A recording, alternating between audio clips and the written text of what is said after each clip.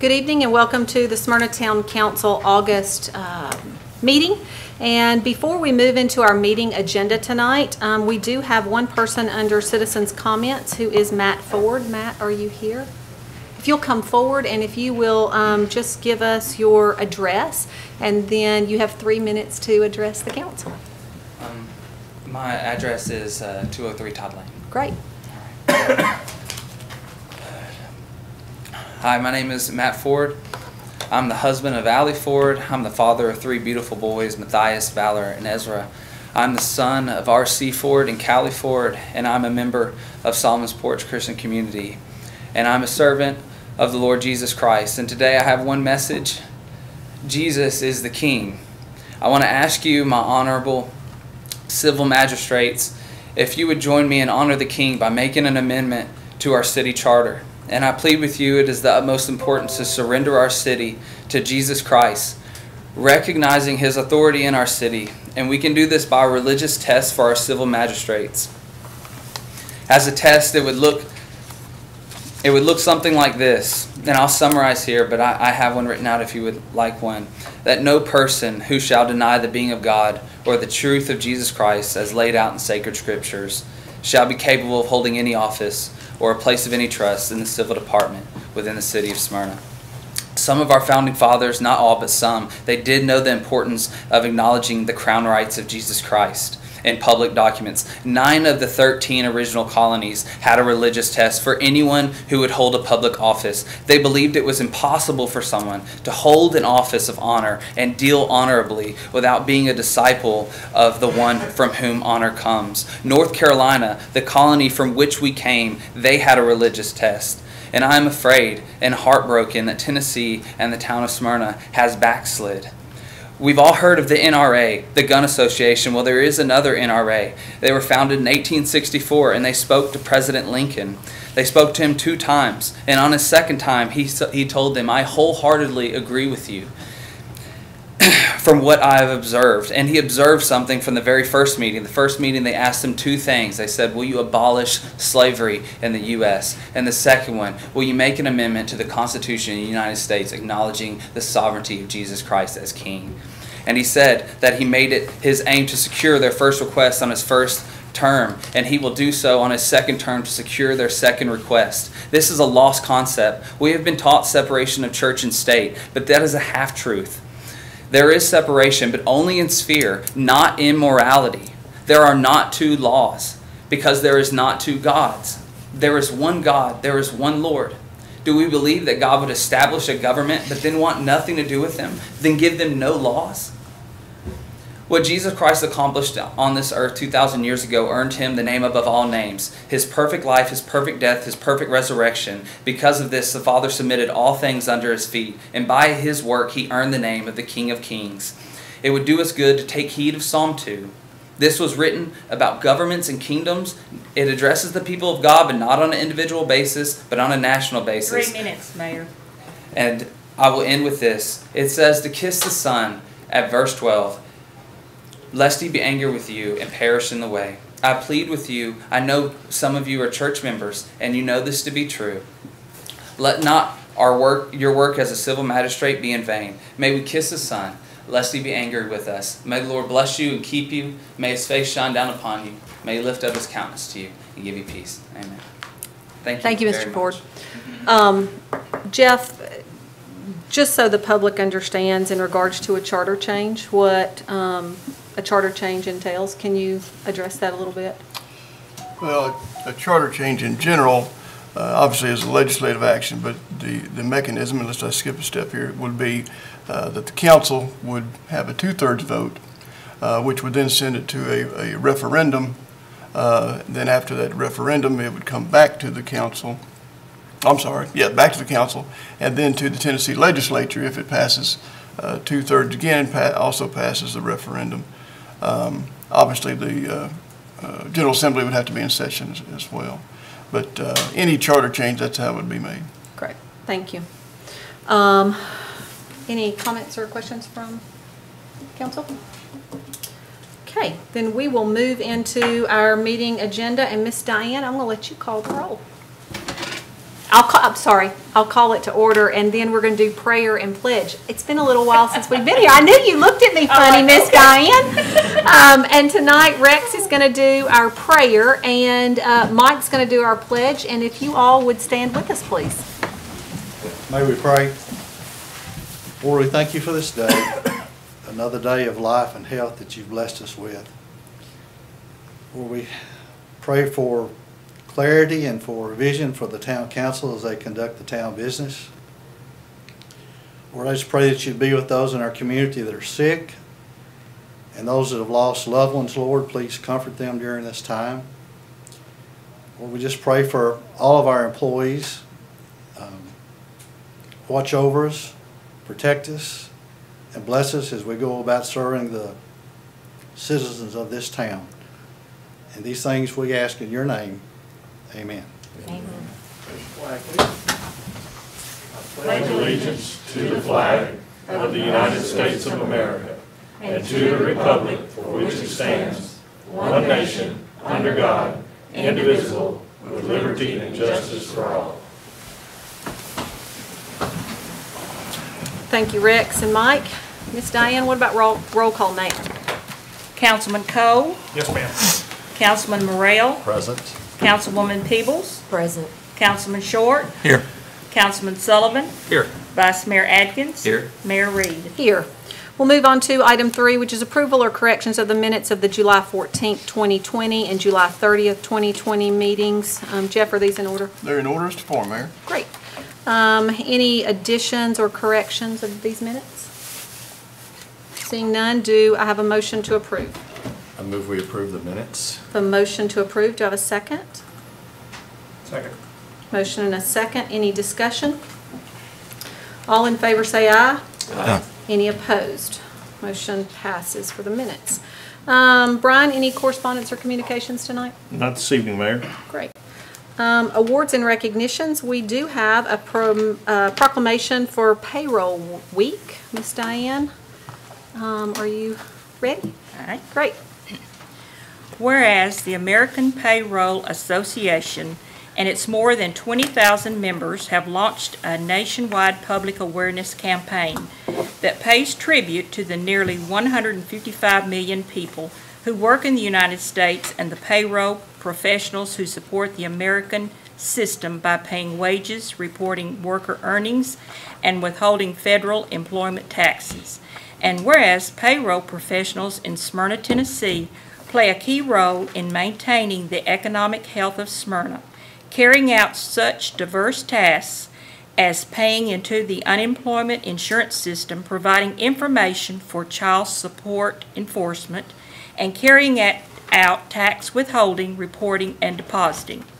And whereas payroll professionals play an increasingly important role ensuring the economic security of American families, and meet regularly with federal and state tax officials to discuss both improving compliance with government procedures and how compliance can be achieved at less cost to both government and businesses.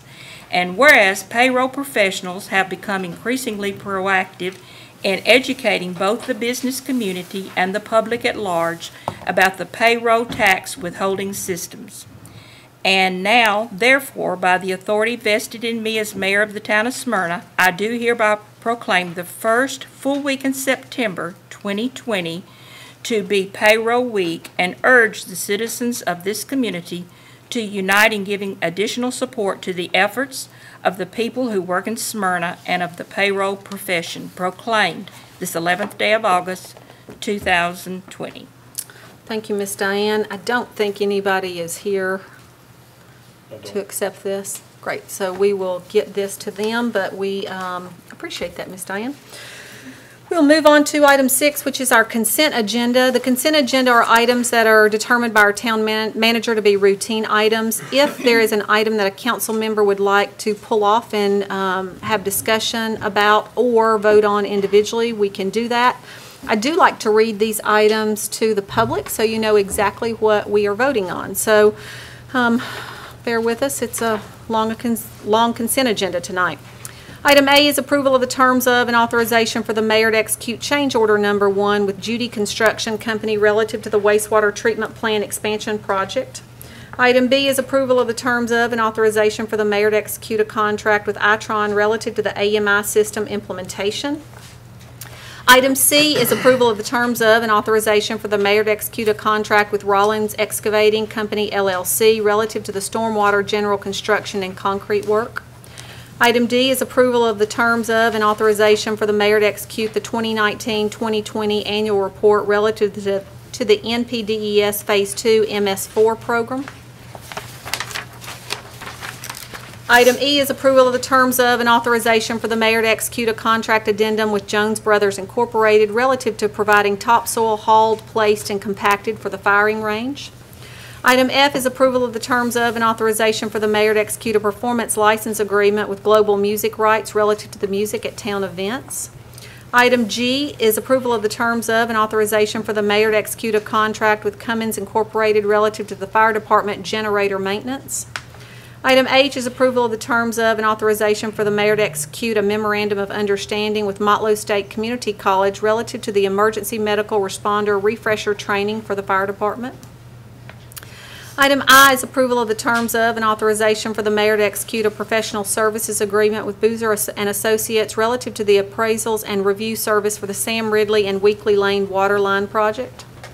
Item J is approval of the terms of and authorization for the mayor to execute a contract with the Regional Transportation Authority, better known as the RTA, for the 2020-21 year.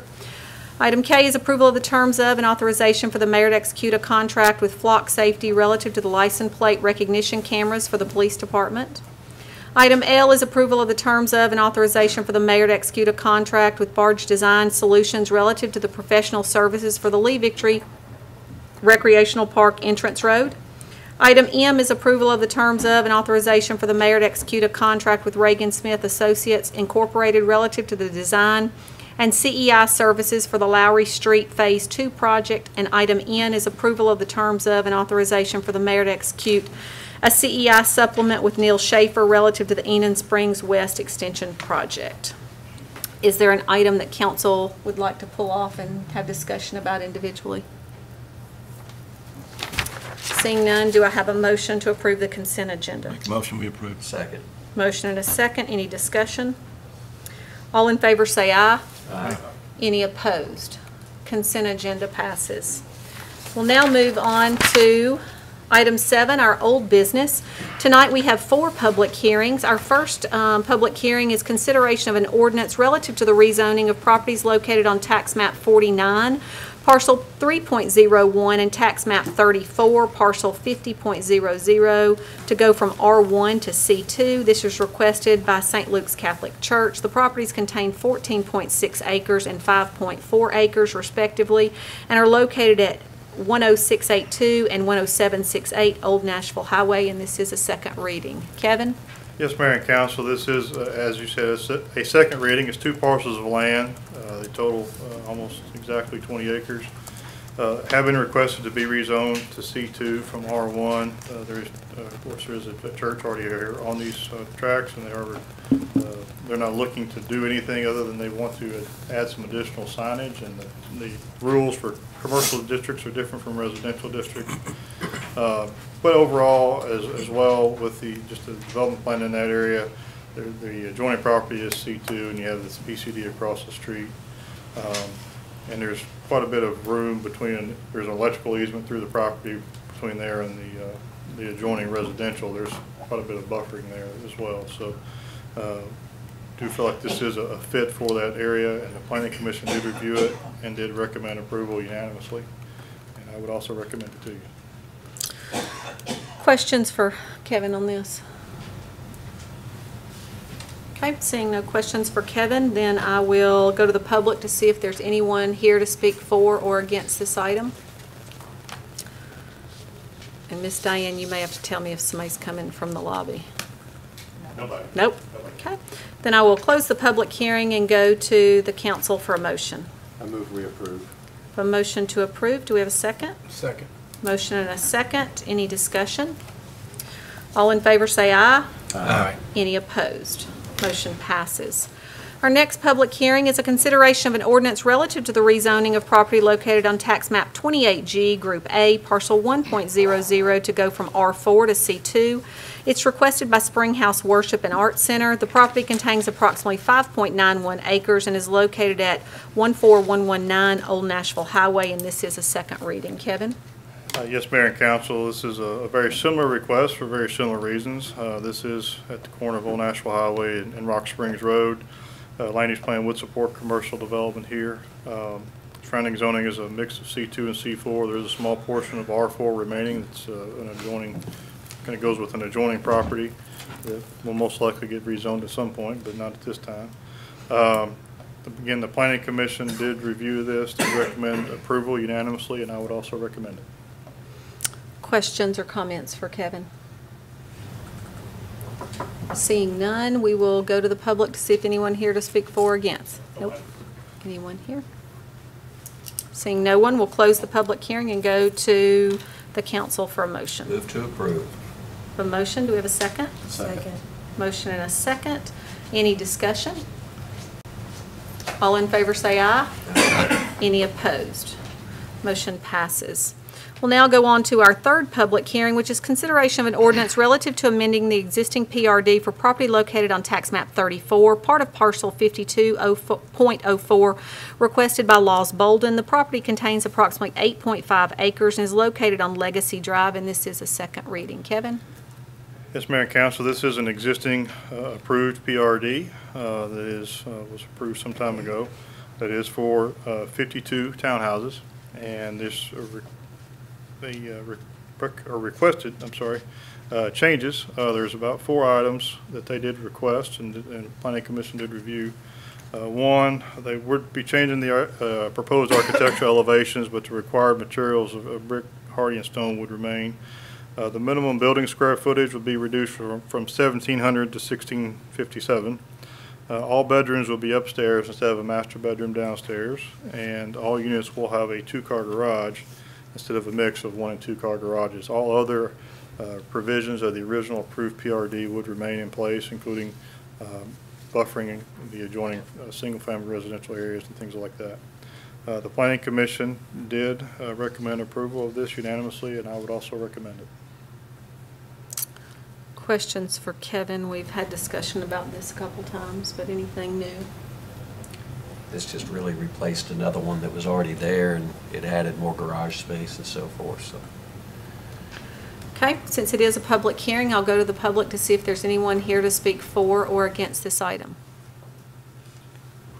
Nobody outside? Then I will close the public hearing and go to the council for a motion. Move we approve. A motion, do we have a second? second. Motion and a second. Any discussion? All in favor say aye. Aye. Any opposed? Motion passes.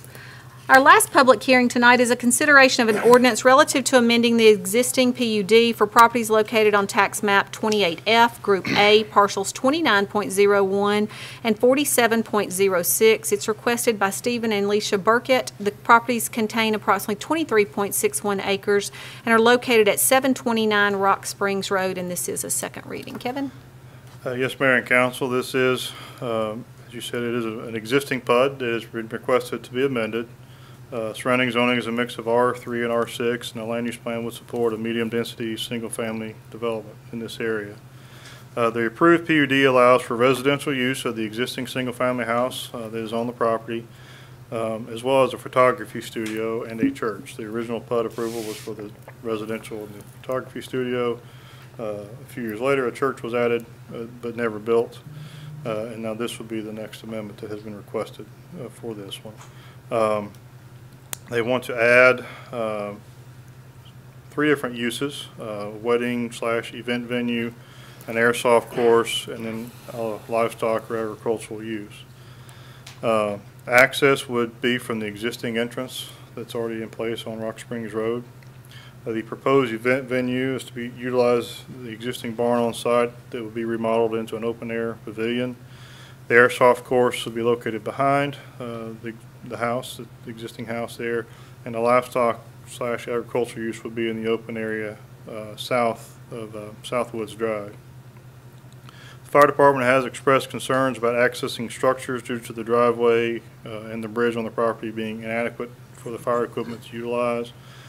A fire hydrant would need to be added within 400 feet of the wedding or event venue, and the parking area would be required to be a paved surface and not gravel. I did attach the letter and what the applicant submitted for this request. The applicant did submit some additional pictures that are kind of a part of this presentation that he can utilize when he comes to speak on the public hearing. I'll let him go through those and explain those to you. I know that's something that you all had asked for, and so he did try to respond in that way. The Planning Commission did recommend approval of this request, and with the conditions with regards to addressing all the fire issues and those things, I would also recommend it to you. Question about the bridge. That'll have to be addressed. That will have to be addressed, absolutely. Okay. Questions or comments from council before we move to the public hearing? Anything? Okay, then. So I was contacted by Mr. Burkett. He did mention that he didn't know, he felt like the pavement was adding additional burden that wasn't there before. So he may speak to that, but I just consider that that was one thing that he had asked, that is there any way there's some leniency there, since it was already approved as a church and didn't require pavement to be a church, but now it's going to require pavement. It's just additional cost that is going to add to his whole project. So I'm assuming he'll mention it when he comes. And I can address the church issue. The church was going to, first off, when the church was approved, it was going to be on the north side of the property, so the bridge would not have been an issue for the church, because they would. Yeah, not the bridge as much as the pavement. But I did want to bring that up too. But yeah, and they were going to meet our requirements for parking as far as pavement. Okay, good. They were going to do that. Okay. They obviously they never built. That was their plan. So it was a requirement of the PUD prior to. Yes. Okay, good. Yes. Okay, thank you. Other questions or comments before we move to the public hearing? Anything else, Kevin, come in from people around there We had several phone calls still. since then? Yeah. Since the last meeting? Since the last meeting. I haven't personally talked to them. My staff talked to them primarily, and I think maybe some in administration have had some calls as well. But most of the calls we have had have been more concerns. Most recent calls have been more about the agricultural piece of this, more so than the other two issues. And most of the calls you got, or I assume, are against? They were, the ones they have called us have been against, yes. Okay. Against the agricultural piece mostly. Primarily, that's the most recent calls. We've had some calls about the other parts of it as well, but more recently it's been more on the agricultural part of it. Okay, anything else for Kevin? Questions or comments? Okay, then I will go to the public for the public hearing. If there's anyone here to speak for or against this item. Okay, Hewitt. Hey, if you will come forward and state your name and address, that would be great. Yes. You may. My name's Steve Burkett, and my address is 729 Rock Springs Road. Go ahead.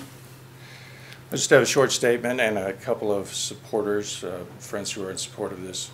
So, the property at 729 Rock Springs Road was settled in the 1840s by Mr. Reinhardt, after whom Hart's Branch takes its name. The Reinhardt Cemetery is still located on the property. It was later acquired by George Washington Gwynn. He built the first two-room house there in 1886. Later added a two-story addition in 1890. Mr. Gwynn hosted religious conventions on the grounds, greeted thirsty travelers of Nashville Highway at the spring, which bears his name. The highway has moved west, but the spring remains, issuing thousands of gallons of cold, clear water daily. The house still stands, and we are its current residents. Presently, it sits on approximately 24 acres. Behind and directly south of the house is a park-like setting of 4 to 5 acres. We believe it is a suitable place for weddings, reunions, memorials, etc. The grounds have been used in the past extensively for photography and portraits. We intend to utilize existing structures like the barn and other surviving buildings. will also employ porta johns and catering for wedding events and so forth. To the east, there's approximately 7 acres of pasture. We'd like to fence that in. We believe there's plenty of room to create a buffer between property lines and a fence for livestock. We could create 50 feet, which should relieve any pressure against the neighbors to the north.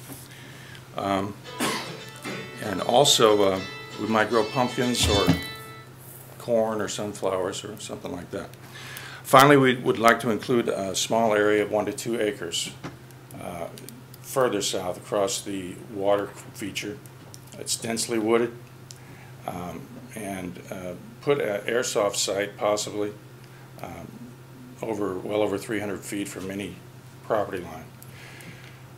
I know there are several things that we're including here, but we look at it as an opportunity to be diverse with the property because it offers several opportunities, and we'd like to pursue those because it is a farm, and we're looking for multiple ways of creating a revenue stream there.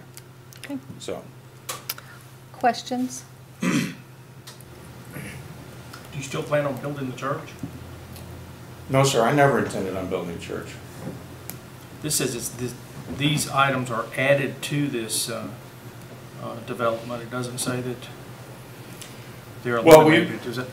Excuse me? Well, our paperwork says that they're adding these events to this. It doesn't say that the church is going away or anything. We simply didn't want to remove any existing zoning and amendments or what already previously existed from the approval. I understand. Anything else? Quick question, the wedding and event venue, what type of building would be utilized for that? There's a barn, existing barn. We'd like to create a pavilion out of it. Okay. Other questions? Are you, I know you said that you'd like to be able to, for it to be diversified with several things in there. Do you have any plans for anything else, or is this specifically exactly what you want to put in there? These are the ideas. I have a large family, and these are ideas proffered by several members of the family. The primary idea is a wedding venue. Okay. The 7 acres is sitting there unused. We've cut it for hay, but it can easily be utilized for cattle, like cattle are grazing down Rock Springs Road or over on Old Nashville Highway. There are other large tracts with livestock on them. This is a sub-irrigated plot and ideal for that purpose. So that's, and then the woods, they're unimproved, and we're simply trying to be creative about ways to utilize it. And Mr. Barrett, just the reason I ask is a lot of times when we see things come before us, we can look at a map and we can say, okay, this is going to be down here, this is going to be over in the corner, and that type of thing. And so, not knowing that. Could we show the pictures? Sure. Sure. Yeah. So this is the house. We'd like to call the place the Sycamore. Okay, can you hold it right there? You'll see there's a slightly open area on the lower tract. Right there is approximately there is where we'd like to put an airsoft site. And again, we're talking about maybe 1 acre. And then you see the pasture to the north of it. As I said, we could fence well off of the property line if the neighbors are concerned about livestock being too close. The other 3 sides shouldn't present a problem. And of course, next picture, please. That's the bridge in question. It's ideal for photography, which this place used to be Michael's Photography, and he had it built. It's made of steel. It has concrete in it. It had dump trucks full of gravel go across it to deliver the gravel that's on that parking lot. That's over 70,000 pounds worth of gravel and gross weight. Next picture. That's the barn, and that's the general area. that we'd like to use as a wedding venue. It's a view from the back of the house of that area that we want to utilize for the wedding venue. It's a view from the area towards the house. That's the barn at the back of the house. Next picture. That's why we want to call it the Sycamore. There are several like that on the property. They're old and mature. They may have been there when the house was built. Next picture. That's the pasture area. And that's a general outline of what I'd like to fence.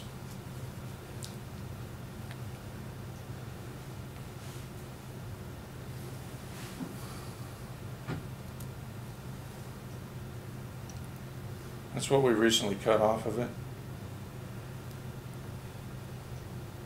And I believe that's the last picture. That's a close-up of the airsoft site.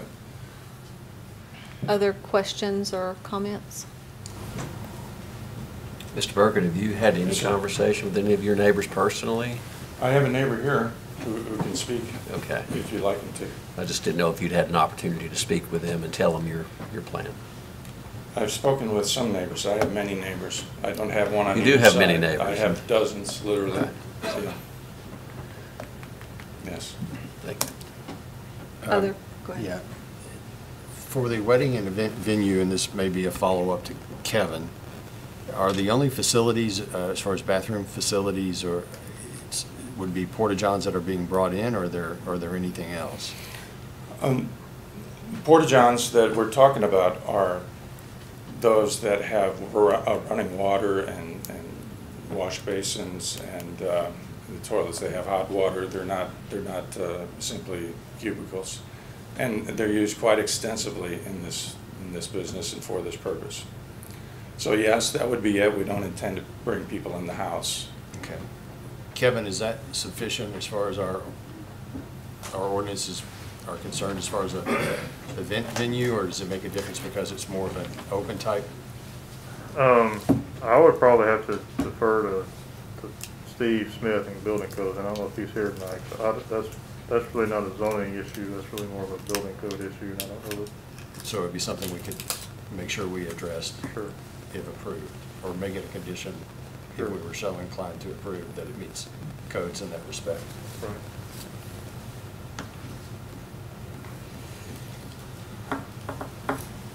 Other questions or comments?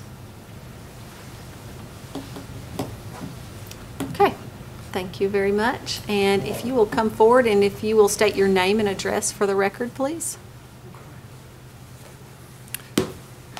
I'm Kirk Whitworth.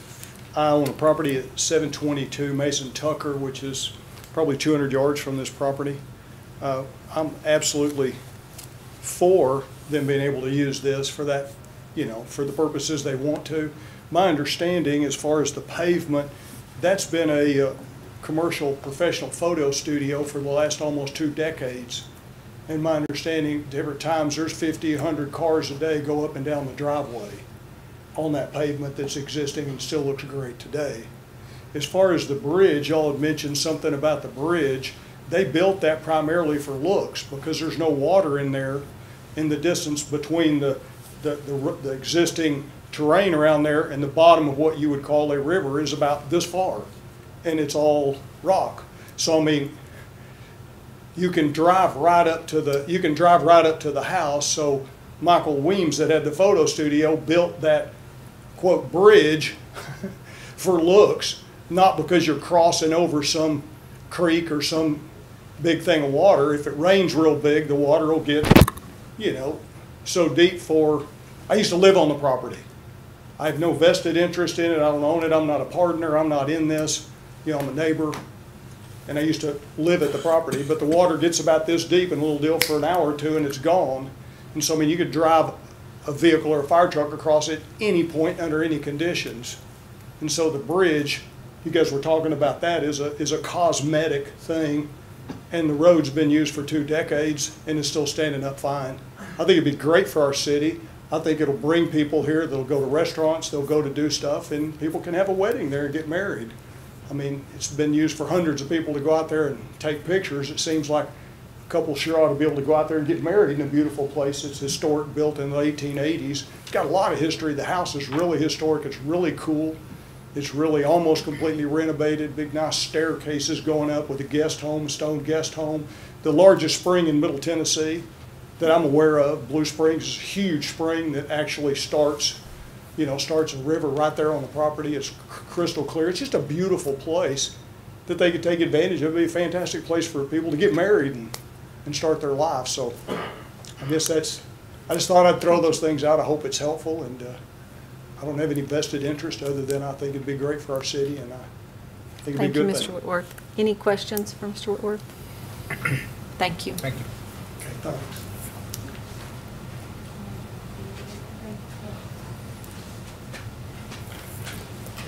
If you'll state your name and address for us. My name is Kim Tompkins, and I live at 414 Robertson Drive.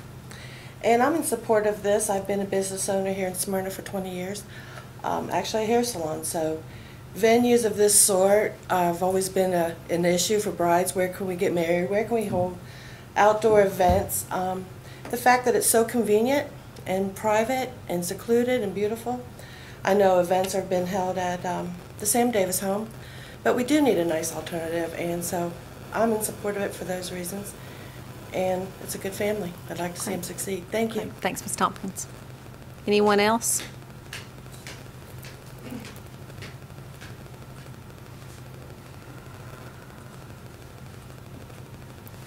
Hi. If you'll state your name and address, please. Certainly. I'm Lynn Cutler. I live at 101 McNichol, corner of McNichol in Hazelwood. I've known this family, I guess, 20 years, and I'm a designer, and I look at the aesthetics of things all the time, but I also have been in Smyrna since I was 9. My dad was a pilot. We were at the base, and I've watched the evolution of this town over the years. It just frankly boggles my mind. My mother would say, don't ever sell the house, and I'm thinking, why would I ever want to go back to Smyrna?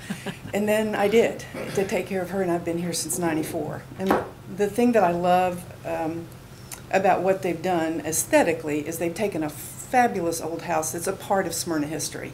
I mean, we're so proud of the Sam Davis home. There's been so much energy and money poured into that, and these people have taken their own funds and done it. And it's just a respectful thing, that I just really appreciate.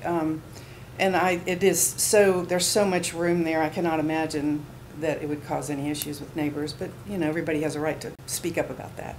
I do think it would add a lot. I have clients that have asked about venues in Smyrna, people are fascinated by how this town has evolved. And I'd like to see that continue. I'd like to support them any way I can. Great. Thank Thanks, you Ms. so Keller. much. Anyone else to speak for or against this item? I may have one other person. Is there anybody? No. Okay. Then I will close the public hearing. Kevin, quick question before we move for a motion. If they wanted to add anything else other than what they've talked about, because it's a PUD, are they going to have to bring it back to us? Yes. Okay. In regards to Steve Smith and Chief with the bridge and that sort of thing, tell me what the process is with that. The process would be, if you all choose to approve this tonight, is they would be required to bring a site plan that we would review, if we can go to the Planning Commission, certainly. And we would evaluate all those things, and if there's, with the bridge, with the parking, with the water line, and any other issues that would come up, just like we would on any site. So they would have to be required to meet the requirements of the zoning, which would be in place on this property. Okay. Council, any other questions Kevin, or I've comments got for one. Kevin? In regards to Mr. Burkett's comment about whether the neighbors that have called in had some concern about the livestock portion of this. Mr. Burkett had a solution for that as far as fencing inside and not getting up against their property.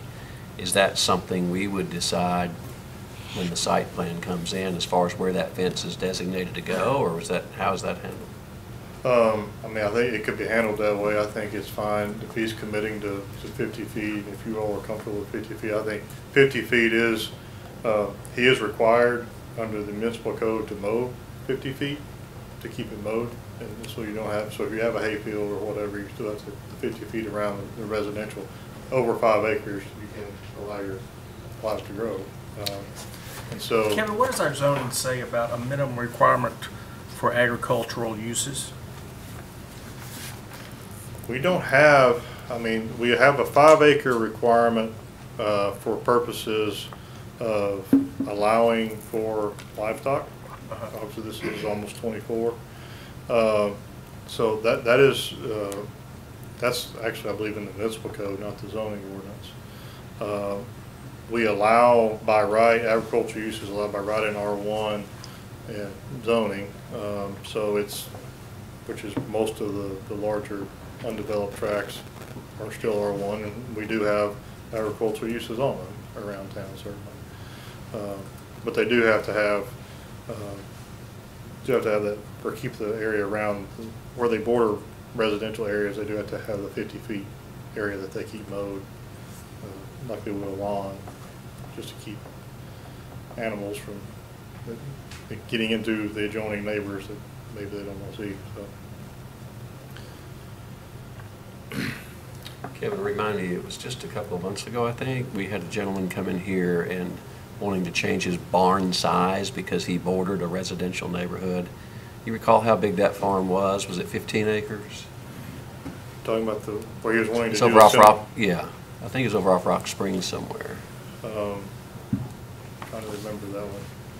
He bordered the development that was coming in over there by the old Stitcher's Playhouse, I think. I thought that's Yes. the one we had to change the, We they changed changed the that ordinance is because true. of We it. went Yeah. up to 2,400 from 1,500. Yeah, okay. Yeah. Well, Yeah. that, yeah, but that, the For- size for- of his property, he was That running was, you had to cattle. have- that was in the ordinance, that, we changed the ordinance to allow for larger barns. Right. Basically, if you have 15 acres or more. But did he, was in he the running green belt. livestock on that property, and how big was that property, do you recall? I don't recall exactly. I know it was larger than 15 acres. It is in the green belt. Okay. I don't All right. I recall couldn't the exact remember. acreage. You know, when we saw this at planning, one of the things, I'll just inject it here, I kind of thought it was a little bit refreshing to maintain some green space in town here and be able to allow a small business person to be able to operate a business that, I heard the comment from the nice lady in the back there about wedding venues and things, and we had one before that didn't fit because of ingress and egress. This has a little more of a fit than that one did, in my opinion, but I know Chief's got some concerns, and that's been voiced. Planning Commission made sure that we levied those restrictions upon any kind of approval, and we did that, as I recall. So there's a lot of acreage there. My concern would be like anybody else's with the neighbors having concern. I'd want to address that in some way, that fencing can protect them and the buffering can protect them. There's a lot of natural buffering out there as well, but as far as the restrictions placed on Mr. Burkett and his wife to do the things that, to bring it up to city standards and the restrictions with the bridge and the things that have been discussed, the paving, I think that still needs to be in place. And I hate to put that burden on a small business owner, but we've done that in every other case where it was required, and I just don't think we need to waiver from that. Other questions? I find it, I don't know, it's kind of like a little of this and a little of that, and I guess I'd like to see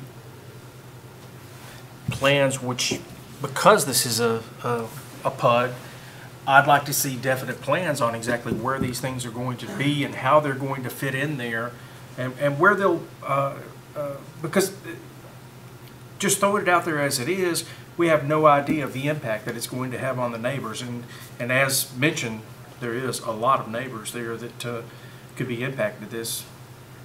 And I don't know, it's just, like I say, for it coming in under a planned development, I would like to see a more finite plan on it.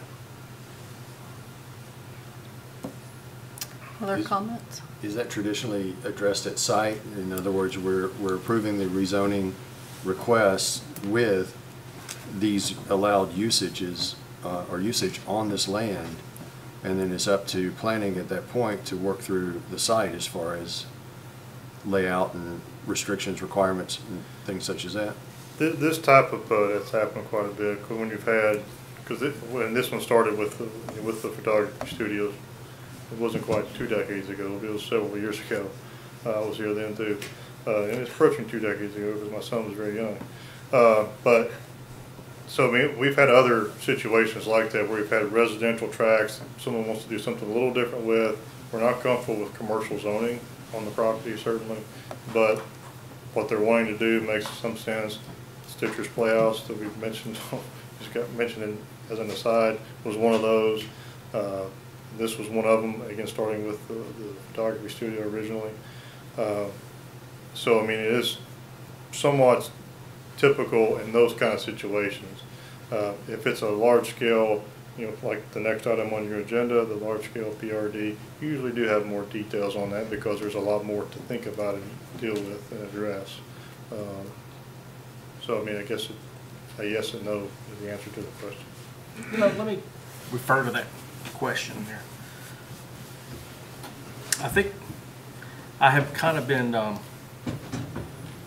accused of not trusting the Planning Commission to work the details out as they need to be worked out. And I just want to say that that is not what my concerns are in any shape, form, or fashion. Where my concerns come in is that I've seen many items that come before council and nothing come to fruition on it for an amount of time later on. And the Planning Commission has turned over, changed, and we don't get a product like we were presented with on the first go. Planning Commission changes just like our council changes. And these, the more finite of a plan we get, the more finite of a product we're going to end up with.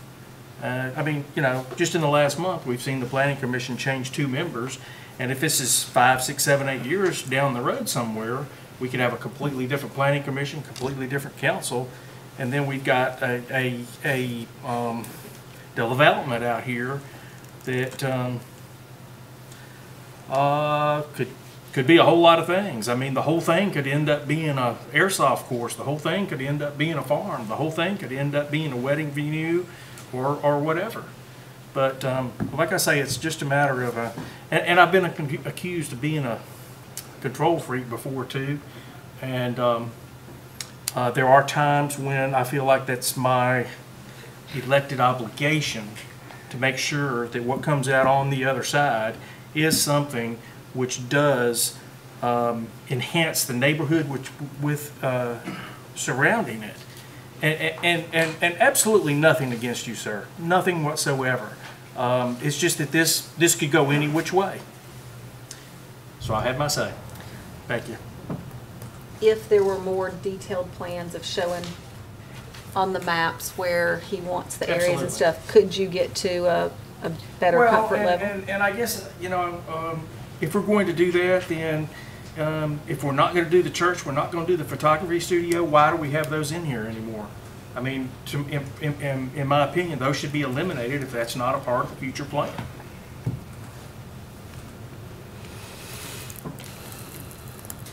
Kevin, do you want to comment to that in regards to if it's not going to be in the PUD, does it need to be in there? I think I'm okay with this thing because it is, I think it was approved and we were okay with it being there. The council, suppose I say we, the council at that time was okay with those 2 uses being on this property. And within the parameters that those PUDs were originally approved, having a photography studio there again or having a church be built there with the same ideas that were approved before, I think would fit the property. So, I mean, I'm okay with them saying that's, but if Mr. Burkett is okay with removing them as his property, I don't want to speak for him, but. So with multiple venues, if there's multiple things that have to be addressed in regards to codes or whatever, if he can't get one part of it up to codes, does that mean that part just goes away, but the rest is okay? Sure. I mean, okay. Yeah, if he can make the event venue work, but there's an issue with some of the other issues, I mean, yeah, that would certainly, yeah, that would just be, all he could do is what he could meet our requirements for doing. Okay. But we're here tonight re-looking at this PUD from what was originally approved by a prior council and planning commission because there's been a change to it, correct? Right. Other comments or questions? Do I have a motion? I'll make a motion to deny. Have a motion to deny. Do I have a second? Second. A motion and a second to deny. Ms. Diane, I think you probably need to call a roll for this, and this is a motion to deny. Councilman Cole? Yes. Councilman Morrell? No. Councilwoman Peebles? No. Councilman Short? Yes. Councilman Sullivan? No. Vice Mayor Atkins? No. Mayor Reed? No. So, I make a motion that we approve the request as outlined with the stipulations that planning's put together. have a motion to approve. Do we have a second? Second. Motion. What other stipulations we're talking about? Certainly the fire department having a comfort level with access to the site, with the bridge and any other issues that could be. Fire hydrant within 400 feet of the wedding event venue, parking area being a paved surface, not gravel. And certainly, just it goes without saying, they would have to meet all the building code requirements with regards to bathrooms and those kind of things. What, in regards to time that events would allow to take place? Up till what time, with there being neighbors and that sort of things, with our noise ordinance? Of course, we have a noise ordinance already. Right. The planning commission, we did not look at limiting the hours. I mean, they would have to be abided by our noise ordinance, so. And I'm going to be honest, I can't, off the top of my head, remember the noise 10 ordinance. p.m.? I think it's later than that, I thought. I thought it was 11. It's 11. I think that's why we turn off the lights and shut down the park at the rec park, right? Because 11 p.m. is the time. Isn't that right, Mike? I don't think it's about the noise ordinance, much as just the park hours. Okay.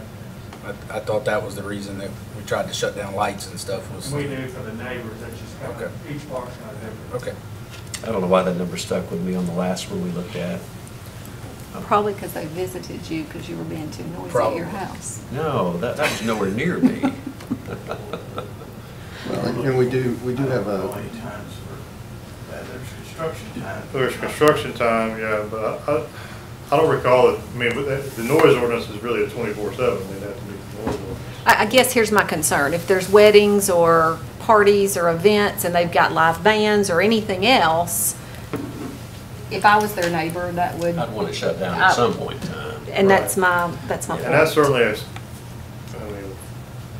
think that's certainly a viable amendment to your motion, that you do have a motion would be to add no later than 9 p.m., 10 p.m., whatever you're comfortable with. Probably 10 would be the one that would make the most sense to me, just from the standpoint of a night wedding would be over with at 10. At least the band would stop playing or the DJ would stop playing at that point. And, maybe it's, at some point, I don't know if you have a start time in the morning or not, but certainly at the evening, adding that as a condition of the approval, just so that's clear to everybody. Do we amend that or just add it?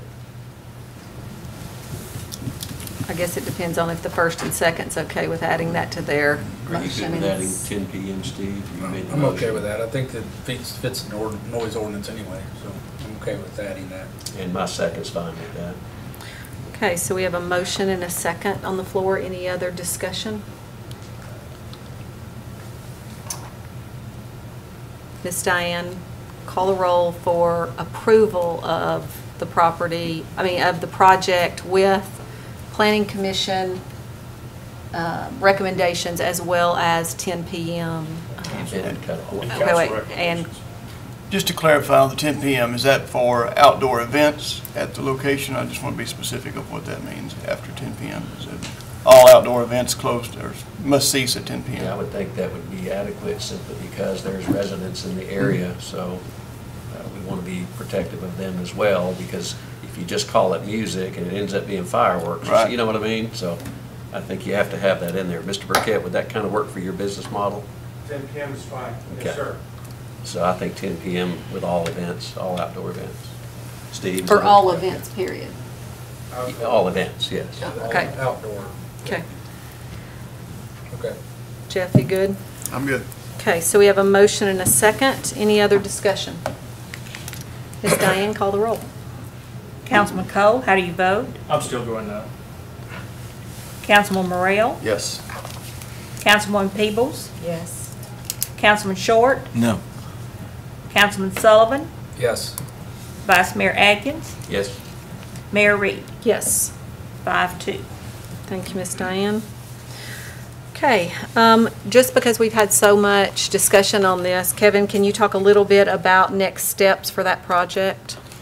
The next step is Burkett will have to hire someone to do a site plan for him and building plans and all those kind of things. They'll have to come to codes for his building. But a site plan that would show the access, utilities, paving, parking areas, where the buildings are specifically going to be going, where the airsoft course will be, very definitively define those things. And it'll have to come back for review to staff and to the planning commission. Site plan can last how long, Kevin? Just Site plan is, approval from the planning commission is good. They have to get a building permit within 1 year. Right, so I know Mr. Cole had a little concern about the changing of bodies and so forth, but if that site plan runs out, it has to come back again, so. But from now till site plan, there is no time, is there? There's no time. So from here to site plan is Right. unlimited, Some but point from a site has plan, to come. correct. And then it's good for a year. And When was that first plan approved? The church and the photography studio? The photography studio, it was, like I said, we're approaching 20 years now, and it came in very soon afterwards. The plan for the church came in pretty quickly. It all got approved. They never acted on the construction. But the church was how long ago also? Not that it matters. It's probably 8 to 10 years. I don't make it 10. It's probably 7 or 8 years, something like that. So am I correct that nothing comes back before council after this? That's Is that correct? That's correct. Unless they want to amend the PUD to add something else. But Mark and Tim both, y'all kind of heard what our concerns are when the site plan comes to you guys, and I mean. I think we understand buffering and Absolutely. the fire chief's concerns and the hydrant, the paving and the fencing. Those are And things- neighbors. And neighbor, well, we want to Yeah. protect the neighbors as well. So Absolutely. if any of those are not here just listening, there's more to do here, and we're going to do our level best to buffer them from any concerns. So. Great. Okay, we will now move into our new business. Our first item on the Planning Commission report tonight is consideration of an ordinance relative to the annexation in C2 and PRD zoning for properties located on tax map 50, parcels 1.00, 2.00, and 4.00, containing approximately 252.6 acres. It's requested by Brett Smith on behalf of Encompass Land Group. The recommendation also includes the annexation of approximately 3,400 linear feet of the existing right-of-way of Rocky Fork Road. The properties are located along Rocky Fork Road southwest of I-24, and this is a first reading. Kevin? Yes, Mayor and Council, this annexation and zoning request is before you tonight. It has been reviewed by the Planning Commission. Land use plan would support a mix of commercial and office retail multifamily in this area. The surrounding zoning is a mix of R1, C2, and PRD, which is Woodmont and Wood Point in town, and RM in Rutherford County. Annexation also does include, as you said, approximately 3,400 linear feet of Rocky Fork Road from the current town limits to the southernmost point of the requested parcels. The town would be providing all services to this area upon annexation. And this does lie within the Olive Branch sewer basin, so it would be served by the Olive Branch extension, which is, of course, a year or maybe a little bit more than a year away from actually being completed, certainly looking at bidding that next month. Approximately 55.5 acres of the 252.6 are proposed to be zoned C2. So the remaining 197.1 acres would be a PRD named Greystone. It would contain 444 single-family lots, 24 villa units, which are basically constructed like a duplex, but 2 units in one building. 218 townhouses and 576 multifamily units that would be a for-sale condominium unit, for a total of 1,262 units, which overall on the 197.1 acres is a density of 6.4 units per acre. Access would be from Rocky Fork Road with connections to Wood Point, as well as the Andrews development and Olive Branch Road, which is an existing county road to the east of the site. Did include the proposed plan, so you all do have that as well, with the road layout and amenities, elevations, and all that. The Planning Commission did review this. They did recommend approval with several conditions.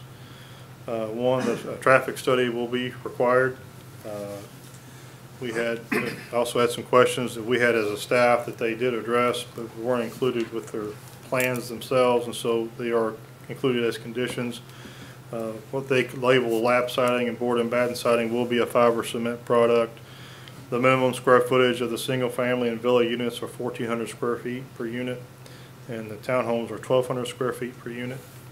Brick or stone is required as an accent material on the townhome elevations, and the villa units are required to at minimum match those townhome elevations as to materials. There was a couple items that did come up at the Planning Commission meeting that were, we discussed them, and they asked, the Planning Commission asked me as staff to look into it further, and so I'll cover those. First, the Gateway Overlay District, we did recommend that be extended to this property over the multifamily and the C2 portions of the development. The developer did request us to look at it on the townhome portion of that, and spent quite a bit of time this morning actually meeting with them and talking about that, so I could get some guidance from them what their concerns specifically were. And so really the majority of that overlay they don't have any concerns about. There's some very specific items in the architectural piece, not the materials or anything like that, but some of the details we have that we require.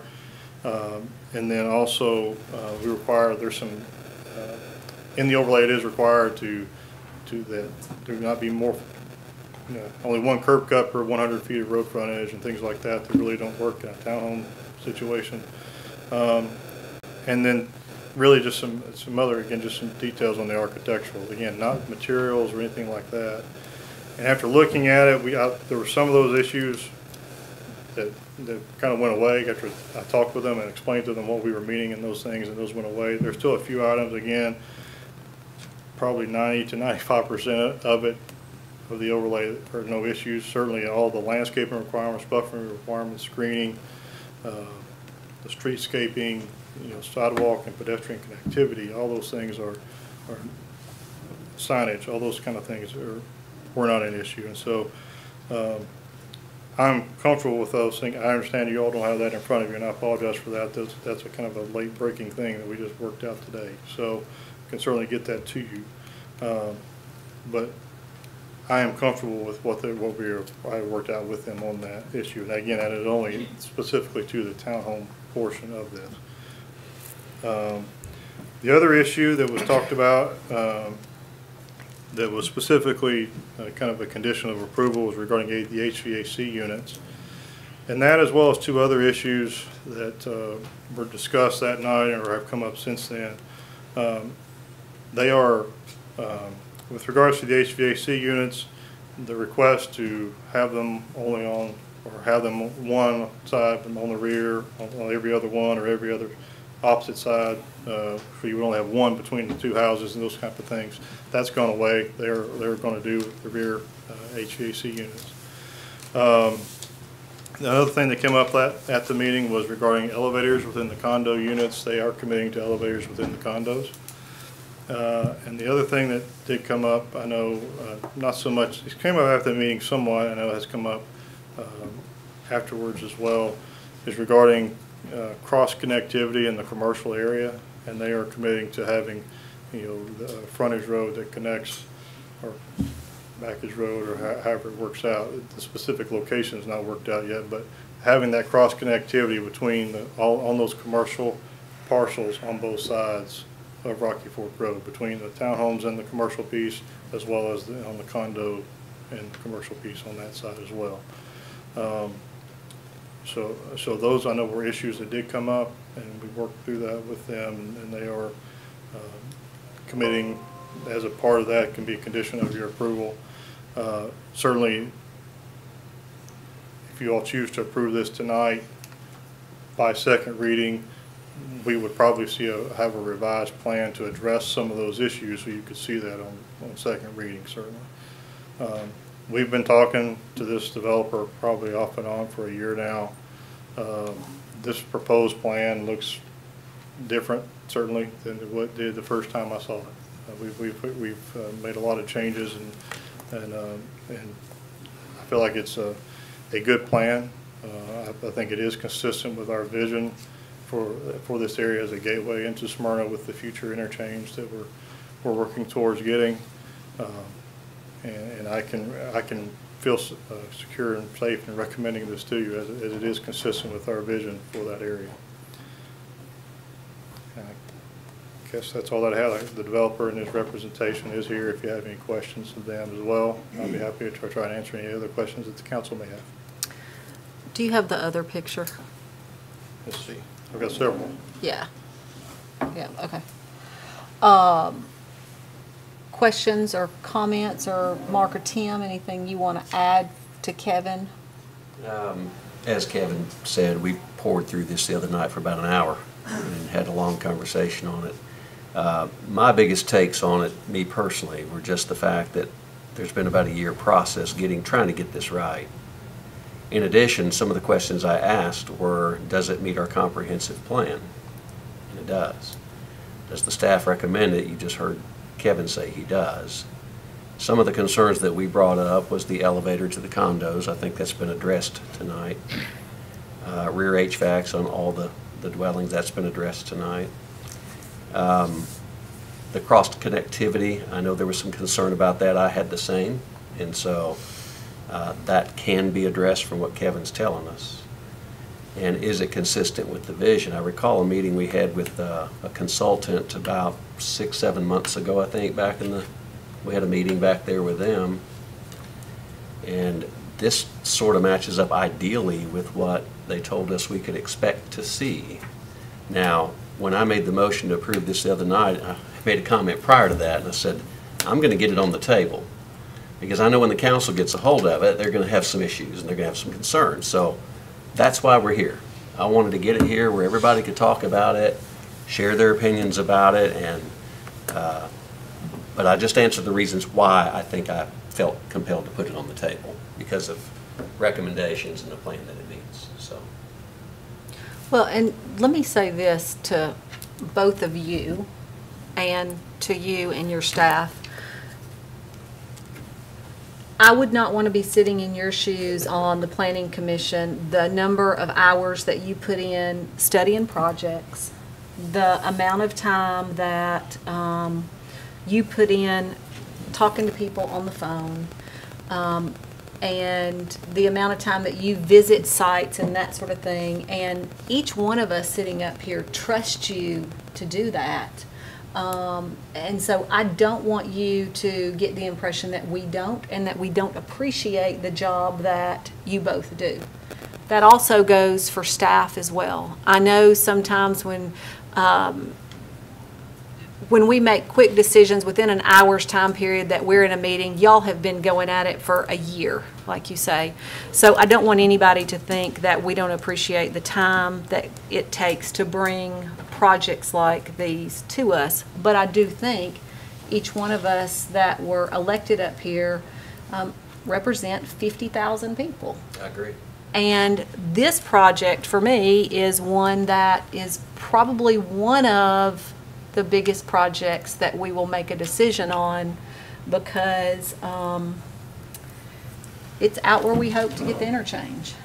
and we will only get one shot at this. And I know that's the case with most projects, but I doubt there will ever be another shot at another interchange on 24 for us.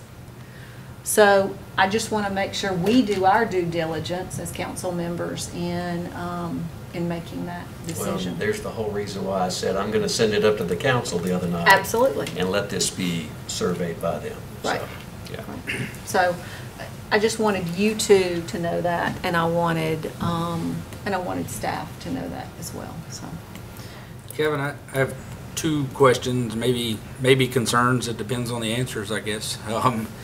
On the right side, if we're looking at the picture, the black box where it is not being annexed. Correct. Right, that piece is excluded.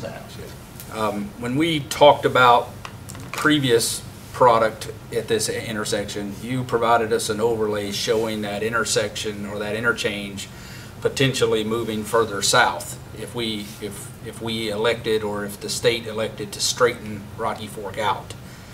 I'm concerned that I guess it's the apartments, townhomes, whatever they are in the bottom right corner there would end up being really close to that intersection or that interchange if the interchange did move south.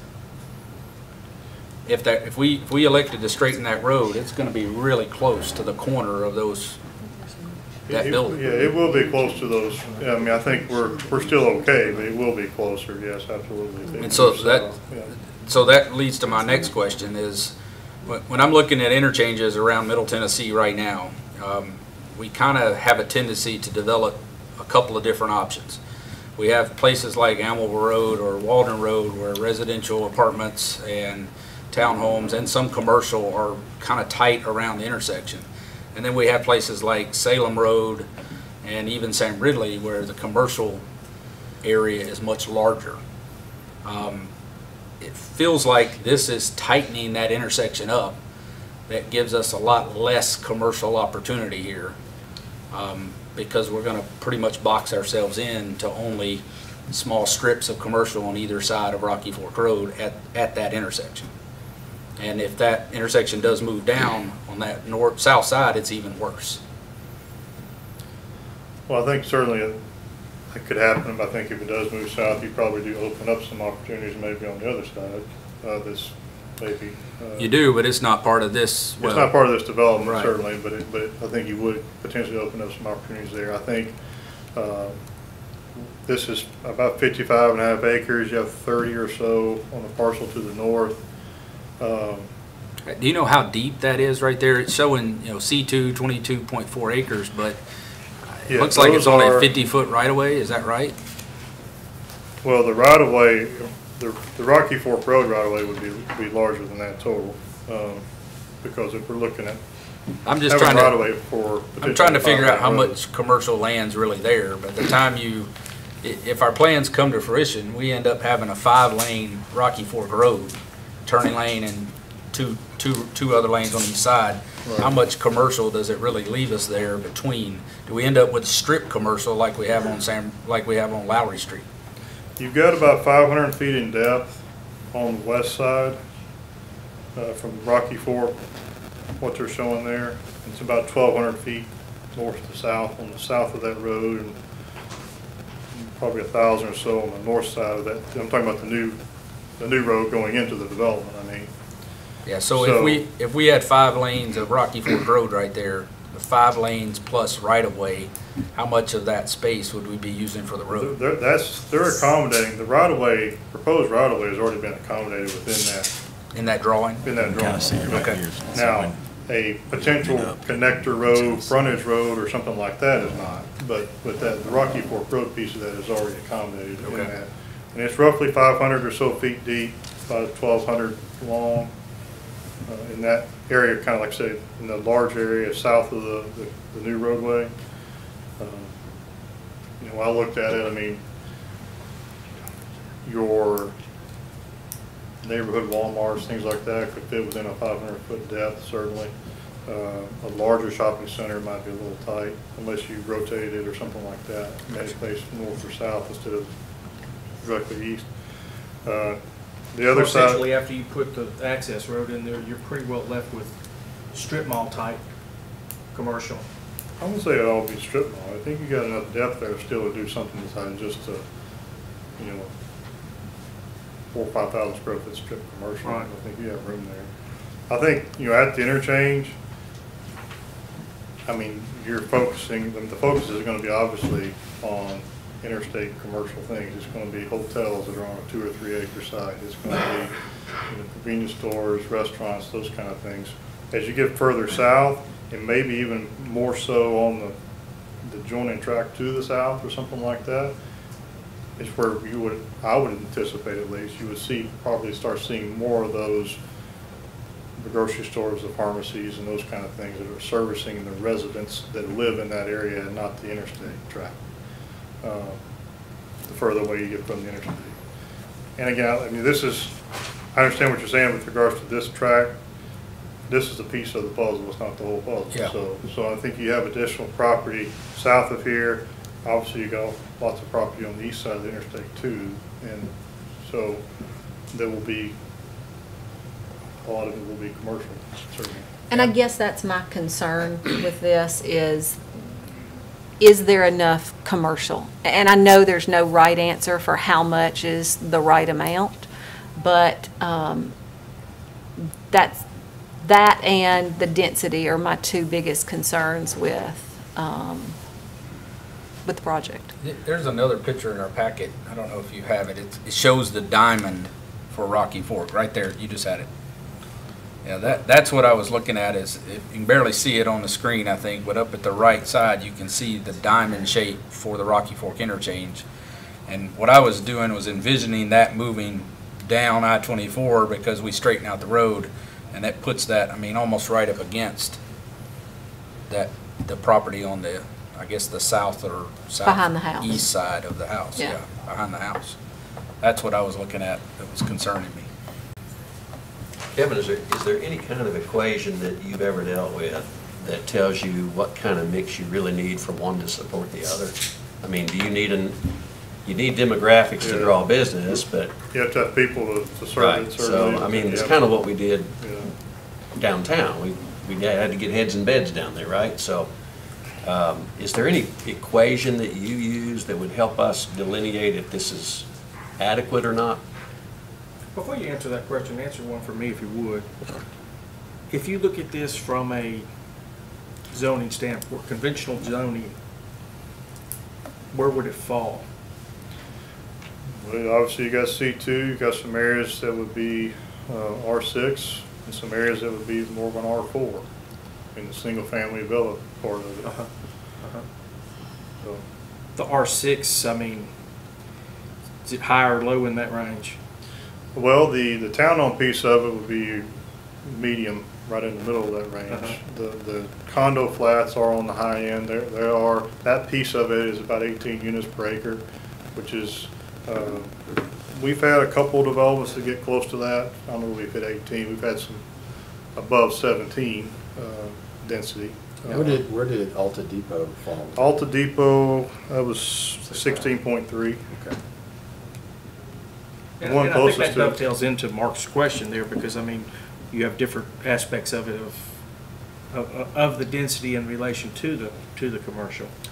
Well, one of the things Steve alluded to, and I know what he meant, but he alluded to these as apartments, which they're not. These are flat condos. These are elevator-driven flat condos, much like we required out of Alta Depot. So that found favor with us in the planning body because we're always talking about where do we put some of our senior community that don't want to go up steps affordably. And that's why, so when the word apartments came up, if you all watched the meeting, you may or may not have, but I can't remember who was speaking, probably Mr. Manners was speaking at the time, and I heard them say, this is for sale product, this is not for rental, and my tone just changed. It's kind of like, this kind of meets those sort of needs that we've been asking about. So whether this is a fit or not, I'm not going there. I'm just saying For sale definitely makes a for sale makes a big difference because they're owned and operated and HOA'd. So, yeah, so just to kind of correct the fact that these are not apartment buildings. And it's not in the middle of town. Exactly.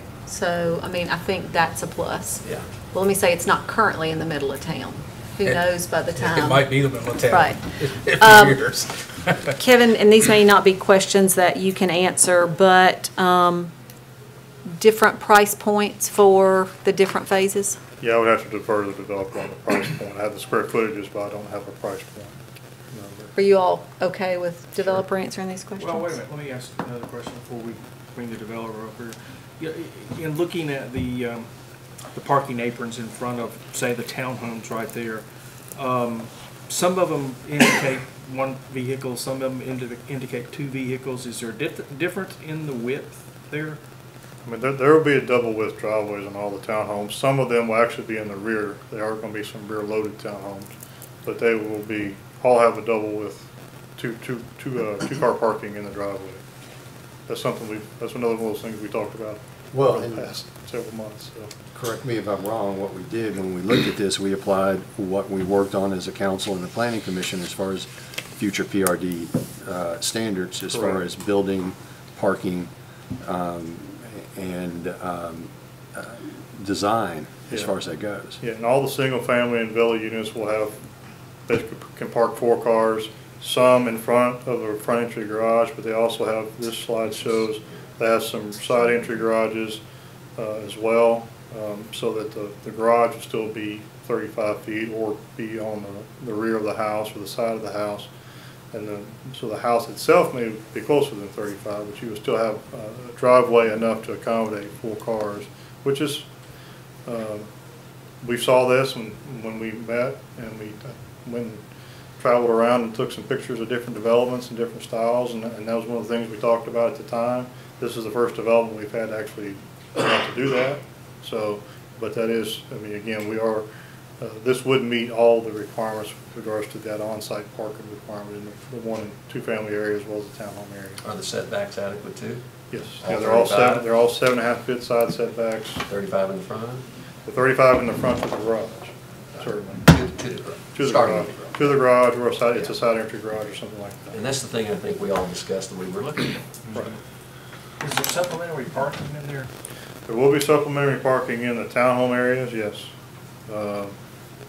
But no, not in any of the other areas? I don't know if they've got anything in the single family area, which we typically don't always require that either.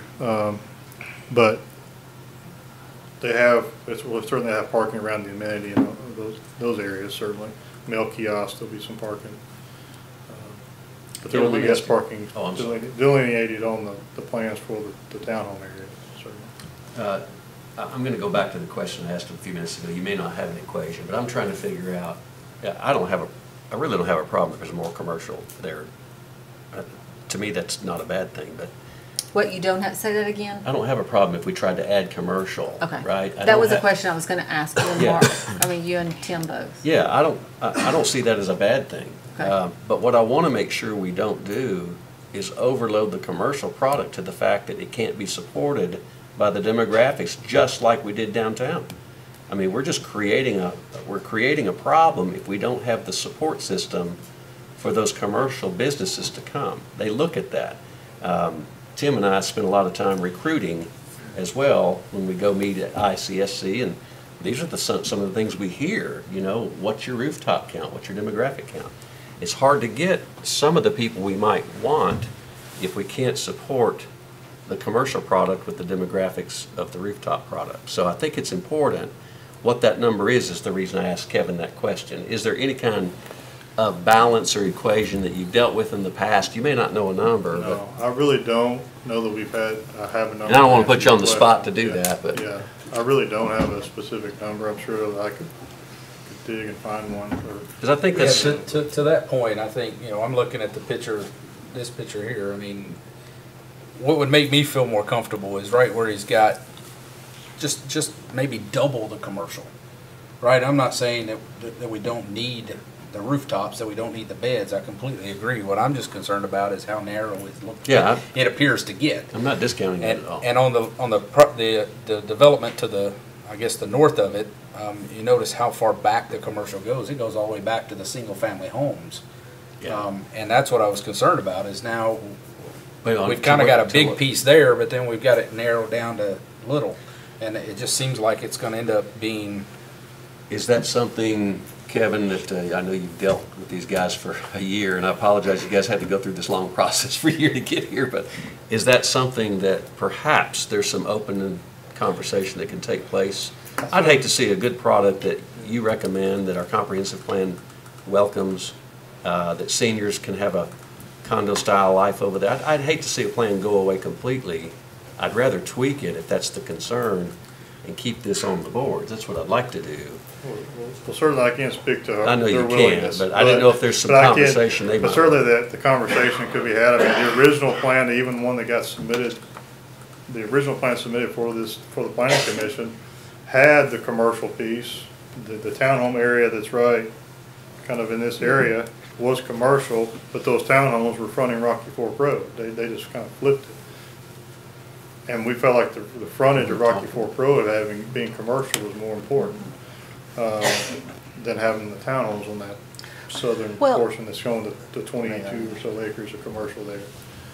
And Mark, I'm like, well, there's things I really like And there's some about you wanna this. keep. There's things I'd like to keep, but there's also things that I have real concerns about. And I don't know if they can make it work. And I That's know why I we want- always say, you know, our portion is not worrying about whether they can financially make a deal work or not. It is what we think is best for our residents. I totally agree with that. So. Totally do. Here's what I would like to offer as far as when I was looking at it. If you take this and you compare it to a Sam Ridley and you think about where you have the Target and even Stonecrest on the other side on Stonecrest, you have a wider swath of commercial, and as you come down Sam Ridley, it narrows. And one of the things that I've found with economic development, that if you're trying to attract a box store, if you're trying to even attract a medium-sized store or even a restaurant. I mean, you know, we talked about this being a great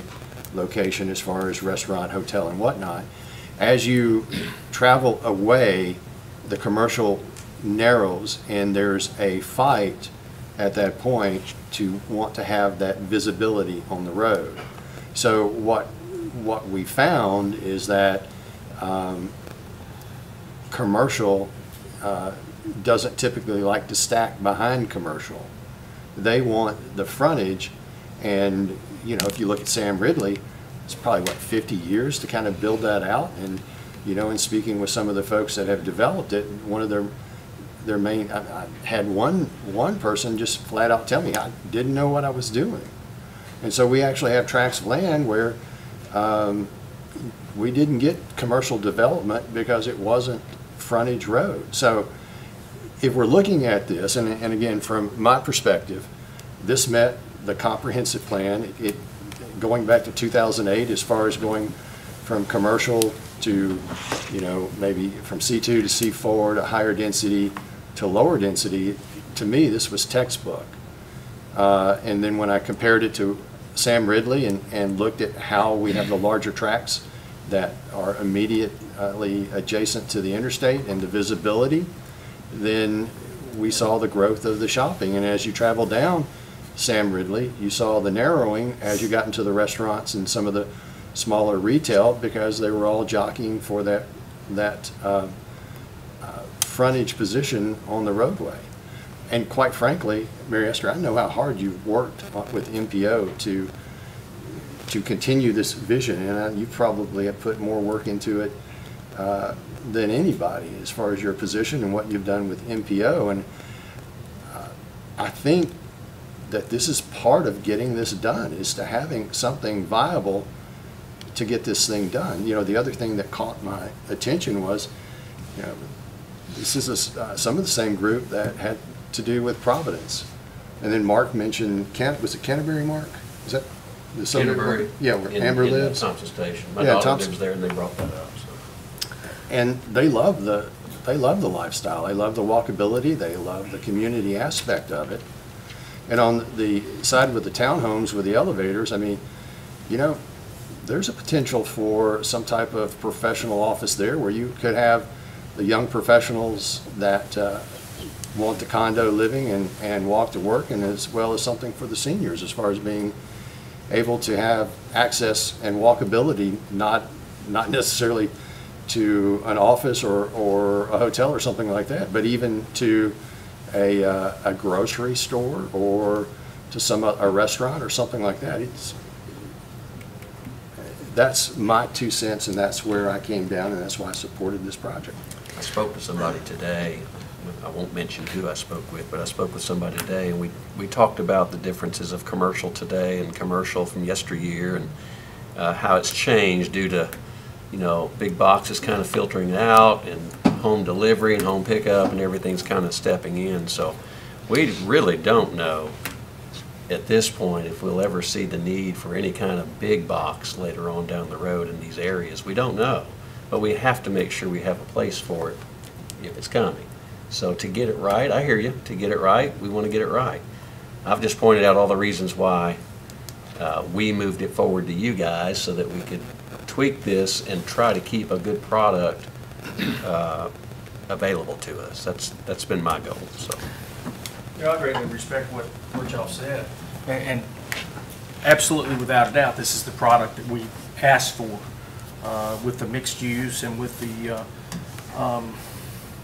step down from each type to the other. But my question is this the right place for it and the right time for it? We've got a long time before we're going to have a road that can handle this kind of traffic. And granted, I understand we're talking 10 years build out on this, and we're talking most likely a minimum of 10 years before we can start looking at having an interchange there. That's under best conditions there. And I look at this and I see where the traffic's going to dump out to. There are two other exits out of this property. One goes over to Olive Branch, which to leave from that side would simply be the apartments or condos. Otherwise, they would have to cross Rocky Fork Road to get over there. And the bulk of the property would either have to go through the Andrews development there, out the main road, or through Woodpont or Woodpoint, all the way through to Rock Springs and Rock Springs Road on that side. This is a lot of houses, and it's not a lot of road to handle that. And we hear pretty major complaints on these roads as it is right now. Immediately on the other side of the interstate, we've got 2 new schools over there. Further on up the road, 3 miles, 4 miles, we've got a whole school complex over there. And not to mention how many developments we already have approved that are further west of these. I dare say we've got 1,000 homes. How many homes would you say that we've got approved that have not? It's probably greater than that, isn't it? Well, I mean, yeah, it would be a guess. 800 to 1,000 probably that haven't been built yet. That haven't been built, yeah. Plus the 1,000 that have been built. Has there been 1,000 built? There's not been 1,000 built yet. Okay. There's been a couple hundred probably. Right. And then there's Linwood HG that's never happened yet. Eventually, that's 1,500 units, that. Absolutely. Of course, that's on the Almaville side, but there's a lot of growth. There's a lot of growth out there. There surely is. And like I say, just the density of this and how many vehicles it will put on it, how many trips each day, all of that, comes into play as to is it the right thing at the right time here. I look at here at the phases, and it's really kind of hard for me to follow which phase. That's one of my questions. What is the phase build out? Is Yeah. that where you're going? Can you elaborate on that, or? I can elaborate on the phases. It's 4 basically is what they've had, is what they've shown. We felt it was important to bring phase 1, that there would be an access out to within that first overall phase, an access to Rocky Fork Road, so all the traffic, because otherwise all the traffic would have to go back through Woodmont to Montgomery Way to Rock Springs Road, and we were trying to avoid that. So phase one would take a complete road all the way through it, is that what you're saying? Phase one, part of phase one goes all the way to Rocky Fork, your initial entryway into the development. And they're gonna have, what they're showing is what they're trying to accomplish, just in talking with them, is to have a mix. You know, some townhomes, some single families, some villas, all, so they can have, kind of be in all the markets together. Kevin, that's kind of and hard to phase see. one. Can you use your pointer just to kind of show what phase one is? This will work. Here's Rocky Fork, so Okay. this is your entryway in, and it kind of follows this area here, kind of the middle part of the development, really. Okay. It's kind of phase one. You know, the condo part of it is kind of a phase 2 and 3. There'll be some additional townhomes in phase 2 and 3 as well, so. So that's phase one, and then can you point out phase two? Yeah, phase 2, I mean, part of it's right here. It's in phase 2, and then you have, well, this area here is phase 2. And then you have some additional townhomes on this side of the townhomes right here. This is the phase 1 piece, this would be phase 2. And they are looking at the initial part of the condos in phase 2. And then phase 3 would be the rest of the condos. You got these townhomes here. And then this southern part of the single family right here. And then basically what they have shown, really the phase 4 piece is really this area here, this commercial part of it. This second road coming to Rocky Fork.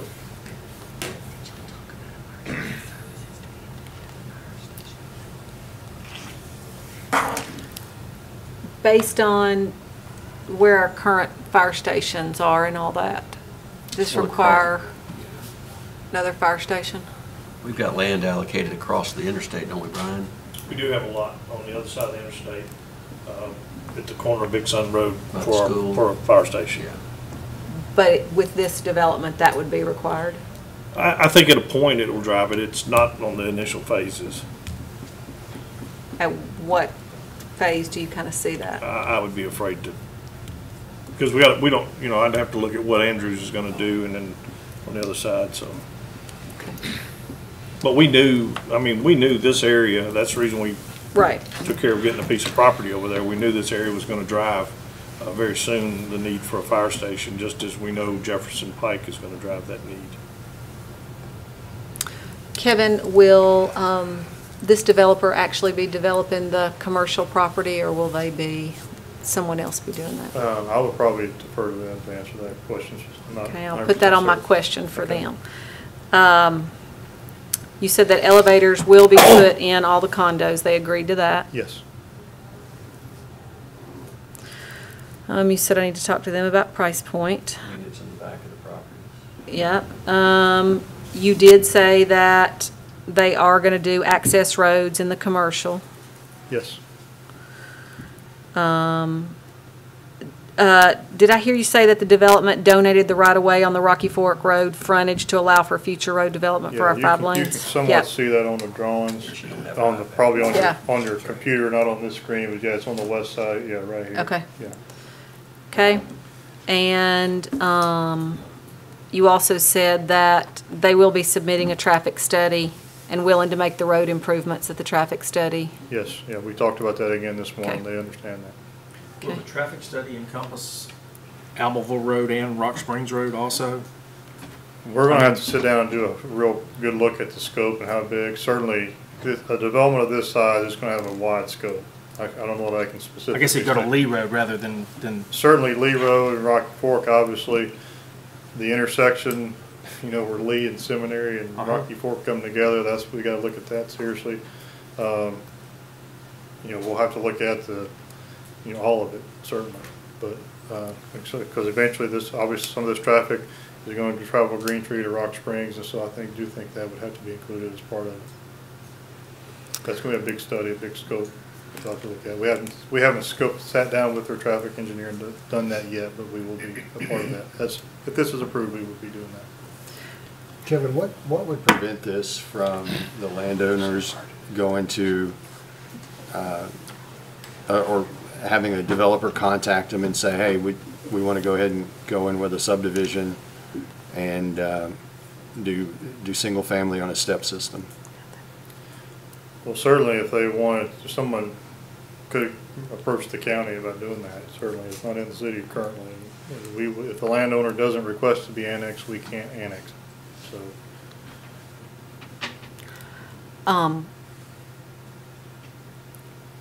I think I already know your answer, but you all do this, I mean, once a month, and review them quite often.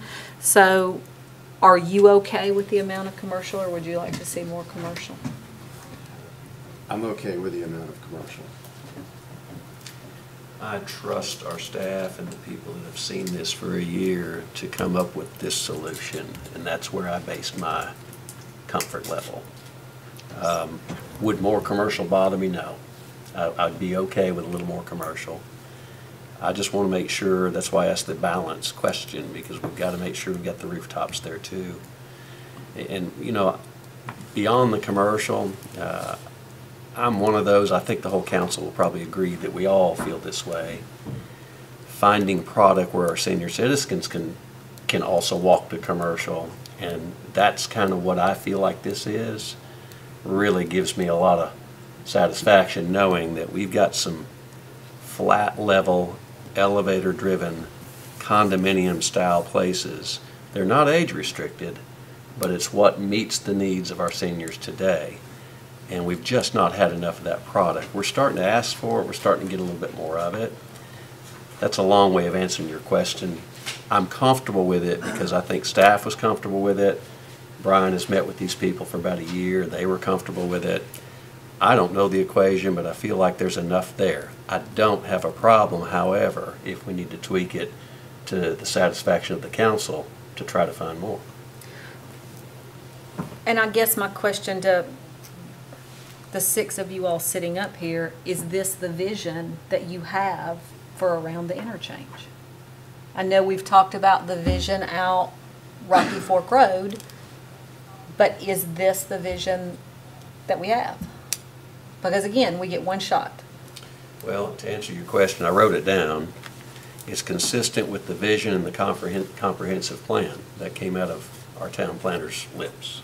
So, yes, I think it's consistent with what I thought we would see. But again, I'm flexible if the council feels the need to be flexible with it. That's why I tossed it up here in my motion. I wanted everybody to have an opportunity to put their 2 cents in and see how they felt. Well, I've got a few questions I would like to ask. You know, first of all, I appreciate you guys looking at it. I know it's tough having to sit down on something that's pretty much new, and like you said, we've got one shot to get it right. I watched the Planning Commission when you guys had this meeting, and at that time I had 4 issues that stuck out. The 900 square foot apartments, or whatever you want to call them, was the first one. The 1,400 square foot minimum homes, the commercial property, and then the traffic. Looks like the 900 square foot apartments was taken care of that night, which I'm glad to see that. Not apartments. Okay. The townhome portion. Townhome, 900 square foot townhomes there. How many homes were going to be at that 1,400 square foot of that? Was there 500 homes or 600? I forget what. There's 444 single family, and then there's the 24 villa units, so 468. That would be the minimum. 1,400 would be the minimum. And how many of those, do we know how many of those are going to be of that? I do not know that. All right, do we know what the maximum size of the homes are going to be? I would have to defer to the developer on that. I know we talked about Sam Ridley, and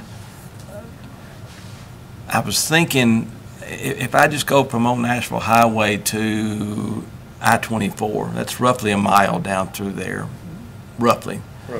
And we've got commercial, maybe, what, a quarter mile on each side of it, and roughly, yeah. Okay. Maybe about 1,000 feet or so. Yeah, and in my head I was thinking that's somewhere around, I don't know, 300 and some odd to 400 something acres through there. I think that's kind of about what it works out to. I just took the the square footage on it. And that's, I don't know, 300 and something or so, maybe even more, of commercial property there. If we're wanting this to be something like Sam Ridley, we're way behind on acreage there. We're talking 50 acres versus 300 and something. So that's where I guess that's where my concern is those several things. Again, I am excited about somebody coming with a plan to do it. I think the question was, does it meet our vision? Might meet the vision, but not quite at my expectation, I guess is probably the word that I'm looking for here. But I certainly think if people are willing to tweak it, I like where we're headed there. We got one shot, and so that's my thought, my opinion. Well, I have similar concerns. Mine, actually, Mayor, was what you had said about the density and about the commercial. So, if we have an opportunity to be able to get more, I'm for getting more. And yet again, like Jerry, there were some other things that had come out during the meeting that have been resolved, and I do feel better about as a product, and that was the elevators being in the buildings, in the flats, in the condos. Make sure I don't say apartments. I think that is really good and will address some of the concerns we have for seniors, having some flexible places to reside. But yet again, I feel like the mayor, we got one chance to get this right, and even with the last project, I was concerned about the commercial that we were setting aside, and so I still have that concern. I want to make sure that we are taking our time to do this right. But as far as a product, I'm like Jerry, I'm excited about it. I think it's a great product.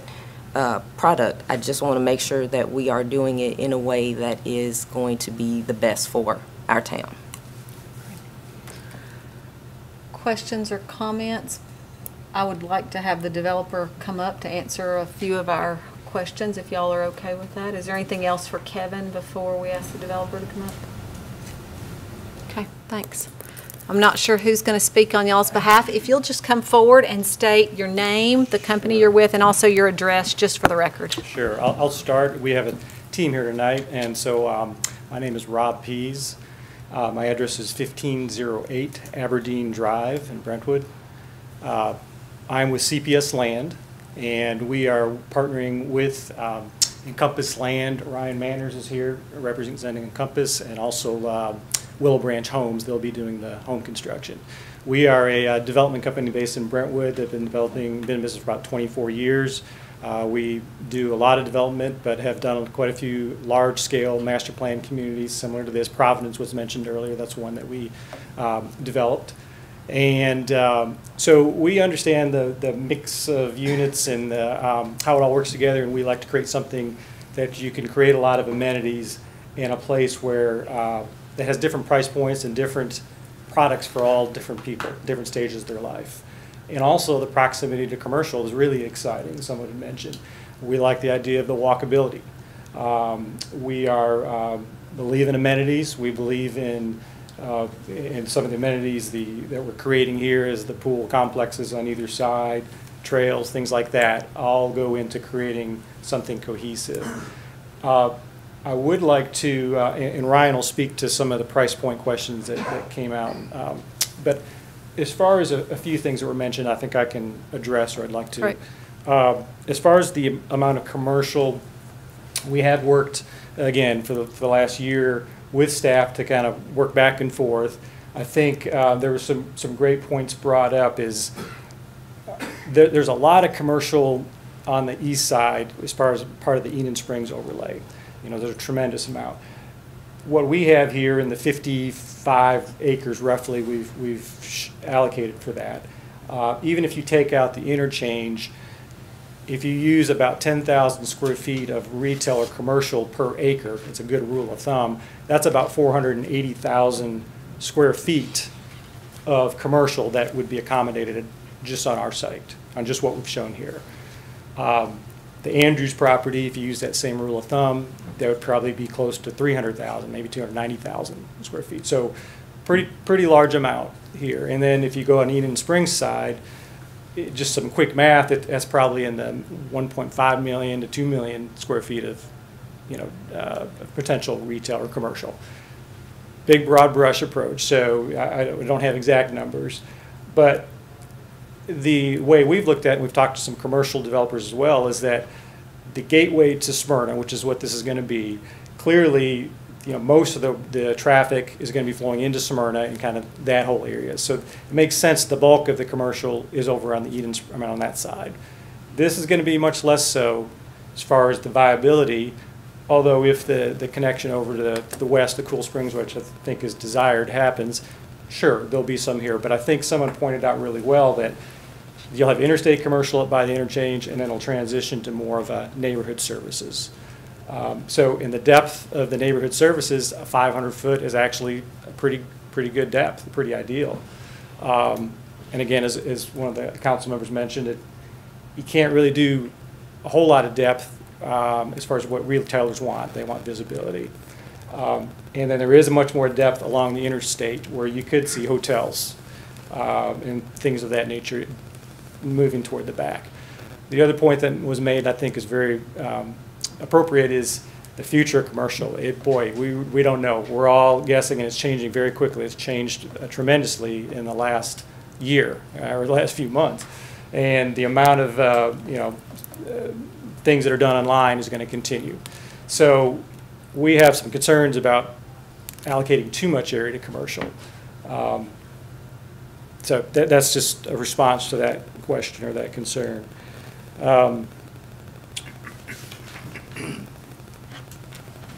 I think so those are the points I wanted to make. Was there any questions related to those comments? Can you address who's going to develop the commercial, or is that going to be some? Yeah, so since that's the viability of that commercial is years out, because it's really dependent upon the interchange. And so we can't say who's going to develop that. Basically, our intent is to hang on to that land until such time that it's ready to be developed. And so, no, we don't know who would develop it. We're not a commercial developer. We're a residential developer, but we have worked on projects like Providence that had commercial as a component. So we know a lot of commercial developers. We may partner with them. We may sell the land, unknown at this point. And I understand where you're coming from, but it's much easier to move commercial back to residential than it is vice versa. And I think that's where my concern comes, is in regards to, is there enough? I still have questions about the access road.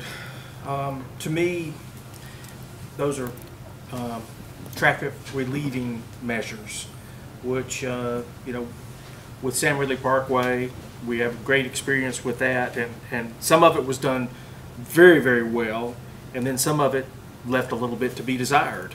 And, we have one chance to get this right, and, we'd like to see this one done properly and be able to tie it in so that it is a viable traffic relief. Sure, yeah, and we, want to do the right thing, and like we said, we'll do the traffic study and do what is requested on the traffic study. And I think, but apparently it's going to require you to give up some of the commercial. So there we go with the pinching on the commercial. As far as giving up the commercial with which portion of it? Are you talking about the access roads we're talking about? Okay. Yeah, so the access roads, from what I understand, was the area that they wanted, that's requested between the commercial and the residential, is what I understand. And so the width of that may be, I don't know, maybe it's 40 or 50 feet, something like that. So in that scale, it's really not a big portion of that. It'd be along the, the backside of the commercial on those parcels. So, we'd be happy to show in the next iteration, kind of show how that impacts the commercial and how it relates to it. But I don't think it's a big impact from a land standpoint. And I don't know if this is a question for you or a question for Kevin, but does that give sufficient stacking off of Rocky Fork Road that it doesn't become a boondoggle rather than a help?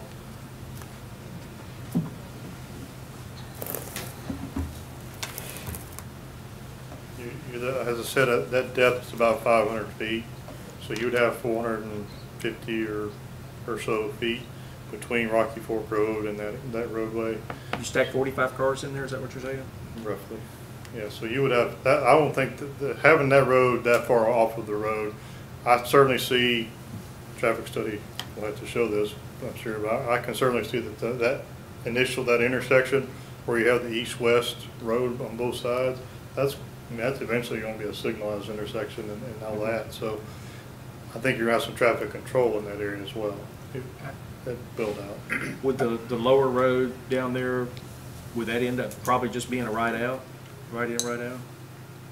Yeah, we have to look at that with the traffic study potentially. I mean, it does line up with, there is another county road on the east side as well. So probably too close to that main intersection to be a signal, I would think. How far is, do you know how far the main entrance is from the current interstate?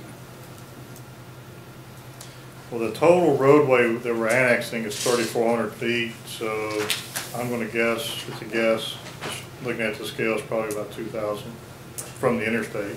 A little less than half a mile. Yeah.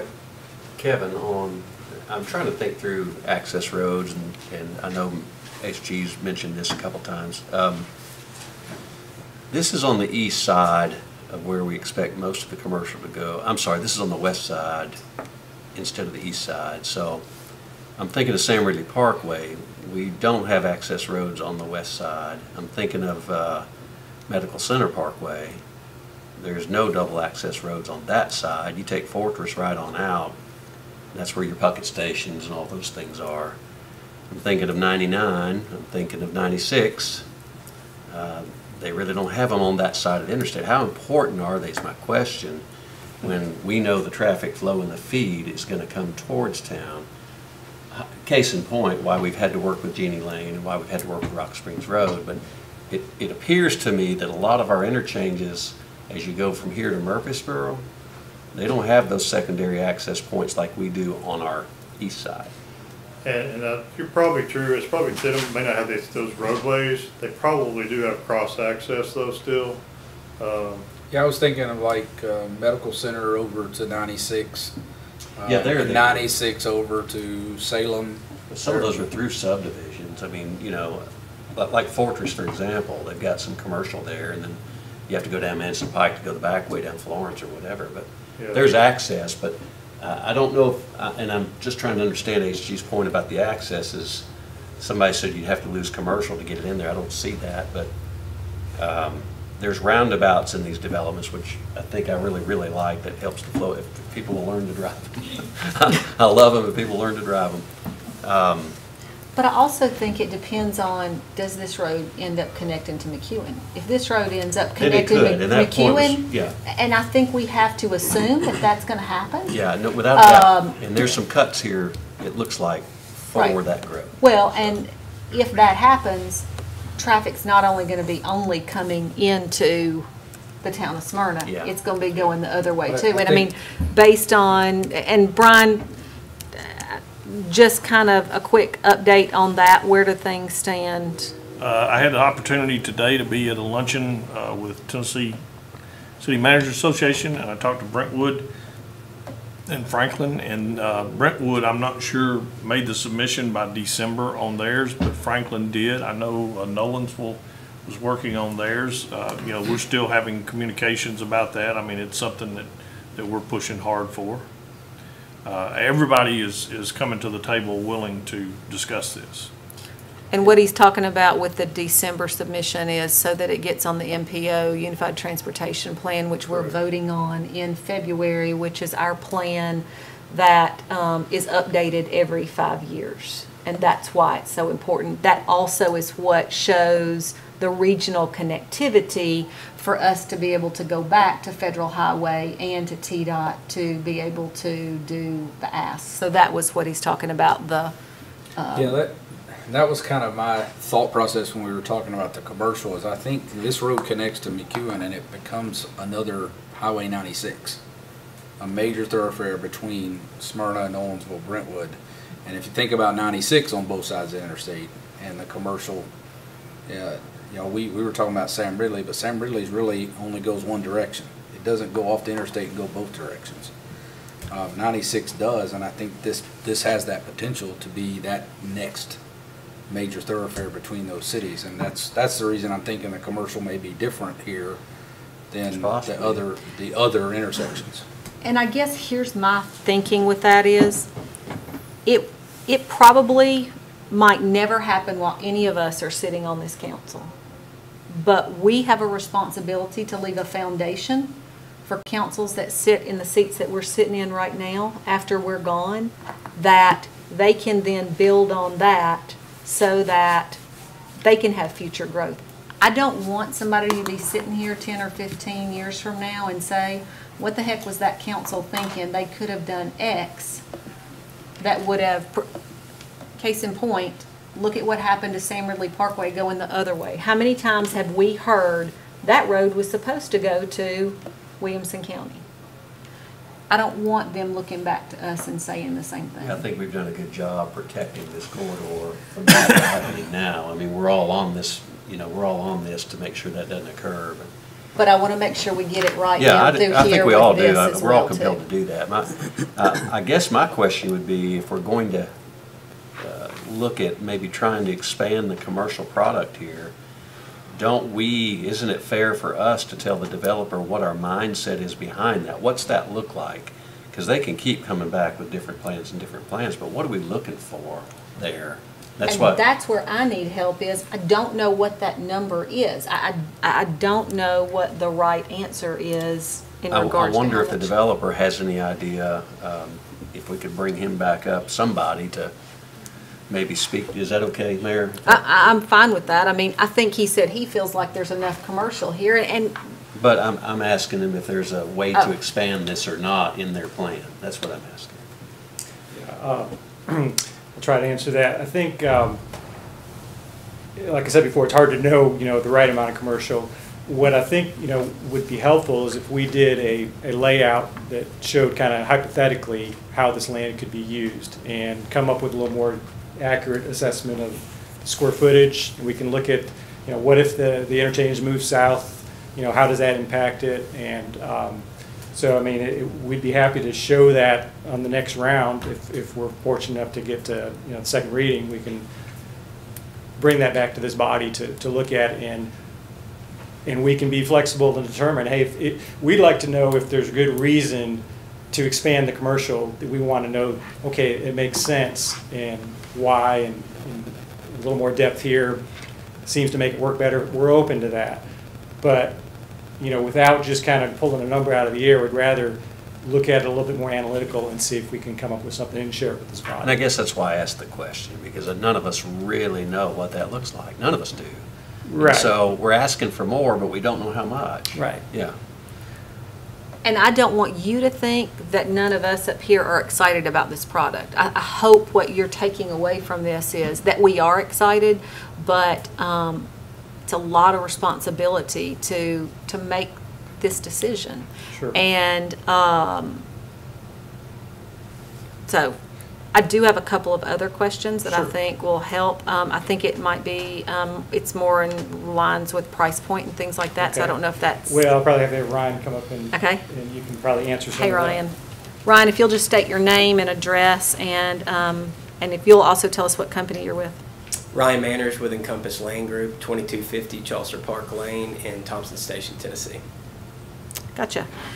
So a couple of questions that I had, based on Jerry. Jerry, you had said the home size range from 1,400 to what?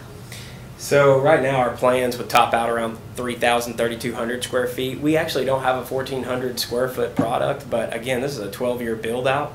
And we want to be able to adapt with market changes. We see a lot of need for single level living that may not have that second floor for our, you know, our senior citizens, and also first time home buyers. It's not only is it offer a price point because of the square footage, but it's just low maintenance for somebody that may be living alone. Right. Can you kind of look at the phases and talk a little bit about price points within the different phases? Sure, and I get it's all market dictated, but I mean we expect them to be pretty similar to what we're selling for in Canterbury and Thompson Station, which I believe Vice Mayor Atkins was familiar with. You know, we expect the single-family homes to range somewhere beginning in probably the low threes and extending up to around 500. And then we expect the townhomes to be tiered under that, and then the condos to be tiered under that. That's kind of how we're looking at. So we'd be in the 250 to 300 range for the townhomes. Maybe there's one that's a little smaller square footage. You said what, 250 to 200? 250 to 300. 250 to 3. And okay. then the condos would be below that. It's probably, ideally, probably starting around 200 to 250.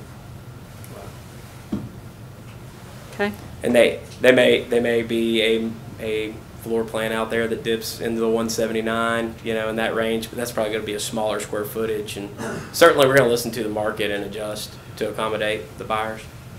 Okay. We answered that. Time frame for each one of the phases, any idea?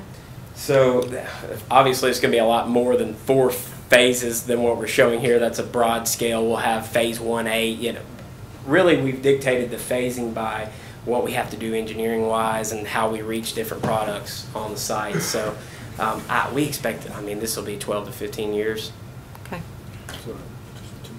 How quickly would you covers everything? If it passes according to covers everything plan here, how quickly would y'all start, do you think? So we'd probably looking at horizontal development taking probably the better part of 12 to 15 months for the first phase, and then after that getting product on the ground, we'd probably be looking from a grading permit for the initial land clearing permit, we would probably be 28, 30 months before we would be delivering product.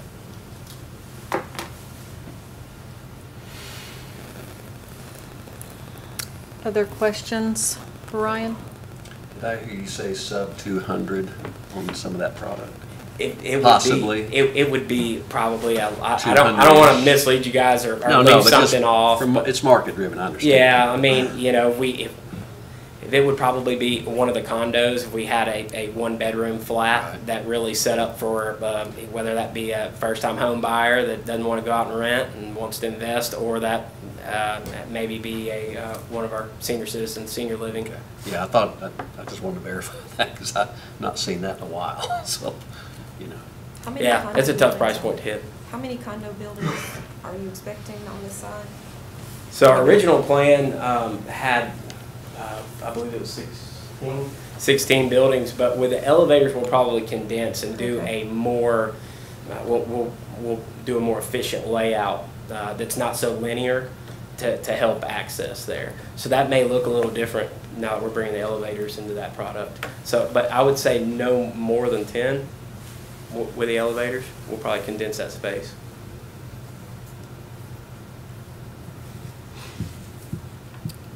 Other questions?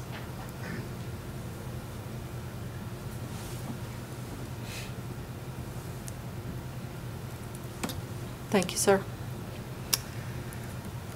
Okay. I know this is kind of second opportunity for you two to digest it for all of us. I think it's first chance to digest it, so I think we have a lot of questions.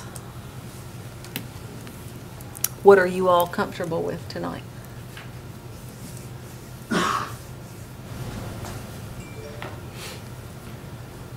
You know, I believe that, like, as I said, I believe the product is in, it's a good product, but I think it's in the wrong place. I think that the density is too great for the area that's in, and more and above, I just don't believe that the traffic, you know, because we're not just talking about the traffic here, we're talking about the traffic of all of the other subdivisions that are built, all of everything else that is is out there in that area. You know, essentially, you know, when you go back to what those roads are, those are paved buffalo trails. You know, just over the years, they started running wagons down them and then cars down them, but I mean, they're still basically running on the same place that the buffalo trails ran down. And, you know, at some point, we're going to have to do some pretty serious upgrades, not just on Rocky Fork Road, but on some of the other roads that are feeders to Rocky Fork Road. Well, I think that's where you take advantage of impact fees and you take care of, you know, you work as far as offsets with what the builder does as far as road improvements to impact fees to get the offsets there. And I think that's how you build them. I mean, I don't disagree, but I mean, it's just a overwhelming degree of traffic. Well, I mean, if we were gonna do this in a year, I would agree that that would probably be just a groundswell of traffic. But if we're looking at a 12 to 15 year build out, then I think that allows time for roads to catch up. I mean, we saw it with the project from the Gwynn property where we're getting, Kevin, how much roadway and a bridge improvement there? Bridge improvements, I can't recall those linear feet. It's a long, yeah, widening Rock Springs basically across the whole frontage and then improving the intersection with the signal, yeah. That was in lieu of impact fees, was it not? There will be some, yes, there will be So offsets. that's kind of the mechanism. Our impact fees really need to help us drive to these road improvements. It's in lieu of, and I think it's time that we take a hard look at that mechanism because we do have a lot of growth and it's happening kind of all at once. The market's good. And so we have a lot of development knocking on our door. I think that's a great way to get our roads improved and trade that off. Let them do that in lieu of. And right there on the site where it's making the impact. We've been doing that all along.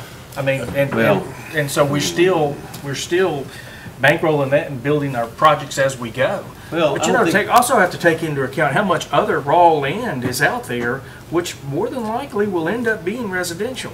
And of course, that's one of the things that's always, you know, we've always had to take into account. The public sees us build these houses and everything, and they say, "Oh, Smyrna's making all this money on it."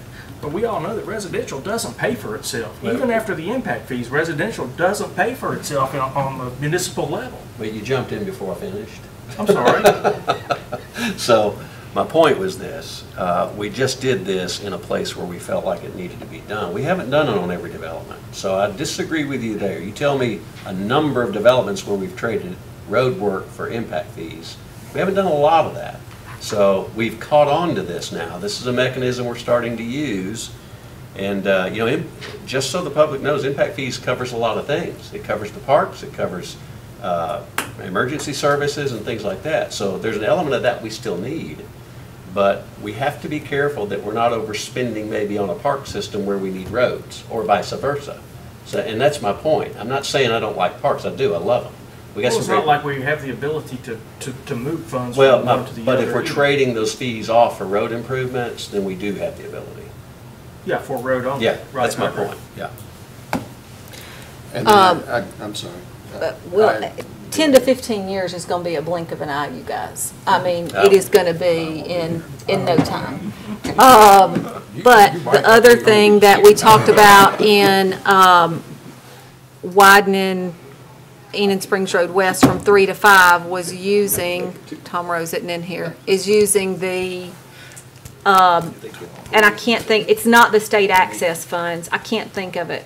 Interstate, is it interstate? The interstate access funds. Yes. Can those be used going from the other way as well? If and If when they're we providing move from 3 to access the 5? interstate, I would think so, yeah. Okay.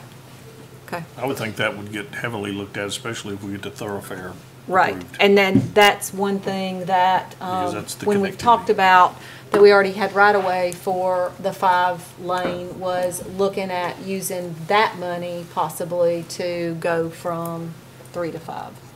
So. But we've just got a lot of road projects that are out there, and looking at confining our impact fees to one particular area is hard to do. I mean, they've got to go to a lot of diverse projects. Well, I think we're going to run into the same problem here that we've run into at Rock Springs Road. Do you know what I mean? I mean, there's a ton of traffic on that road that needs to be, I mean, And let me say this, meeting with the mayors across Middle Tennessee on a monthly basis, the ones that are having development like we are, which is most, are dealing with the exact same things of, you know, where do we come up with the money for the road improvements? So. Well, and the road going to Williamson County, it's not like the state or the federal government's going to come in here and pony up for all of that. We're going to be invested for a large chunk of change for that. Right. I guess where I'm going with this is that there's still a lot of questions, I think, that we have, and a lot of things that we'd like to see, but I think we're all excited about this plan. Is this something that we would like to give them the opportunity to go back and look at over the next 30 days? I hate to have the opportunity, I mean, I hate the chance to turn it down and then they walk away feeling like we don't. I would like to see, I think, was it Mr. Pease mentioned that potentially they could look at the numbers and see if more commercial makes sense. Obviously, I get that, you know, your primary objective is the investment and the return on your investment, but ours isn't necessarily just the money. So I would like to see those numbers, but it's not just the financial viability of it as much as the benefit to the town as a whole, the tax base it generates for us, those kind of things. If you're willing to put that together and come back, that would help me get there. That's my biggest concern, is that I really think, and I agree, Tim, with what you said about how commercial narrows. I completely agree. I'm just not sure half mile's enough in this case. That it should start narrowing that quickly. That's my only concern. I completely agree with that's how it should work and that's what it's supposed to look like. I'm just afraid that it's too close to the intersection, and if that intersection moves south, it may even be closer. Well, and keep in mind, this is, what, half a mile? How far are we from the interstate here? Yeah, it's about a half a mile. And that's not to say that the projects don't continue, you know, as this builds out. Yeah, yeah. And it you know, and you had a great example of 96, you know, after maybe a mile or so from 24, it's pretty much rural residential. Pretty much rural residential, absolutely. So I would anticipate that we would see something more so here, because this is probably more 96-ish.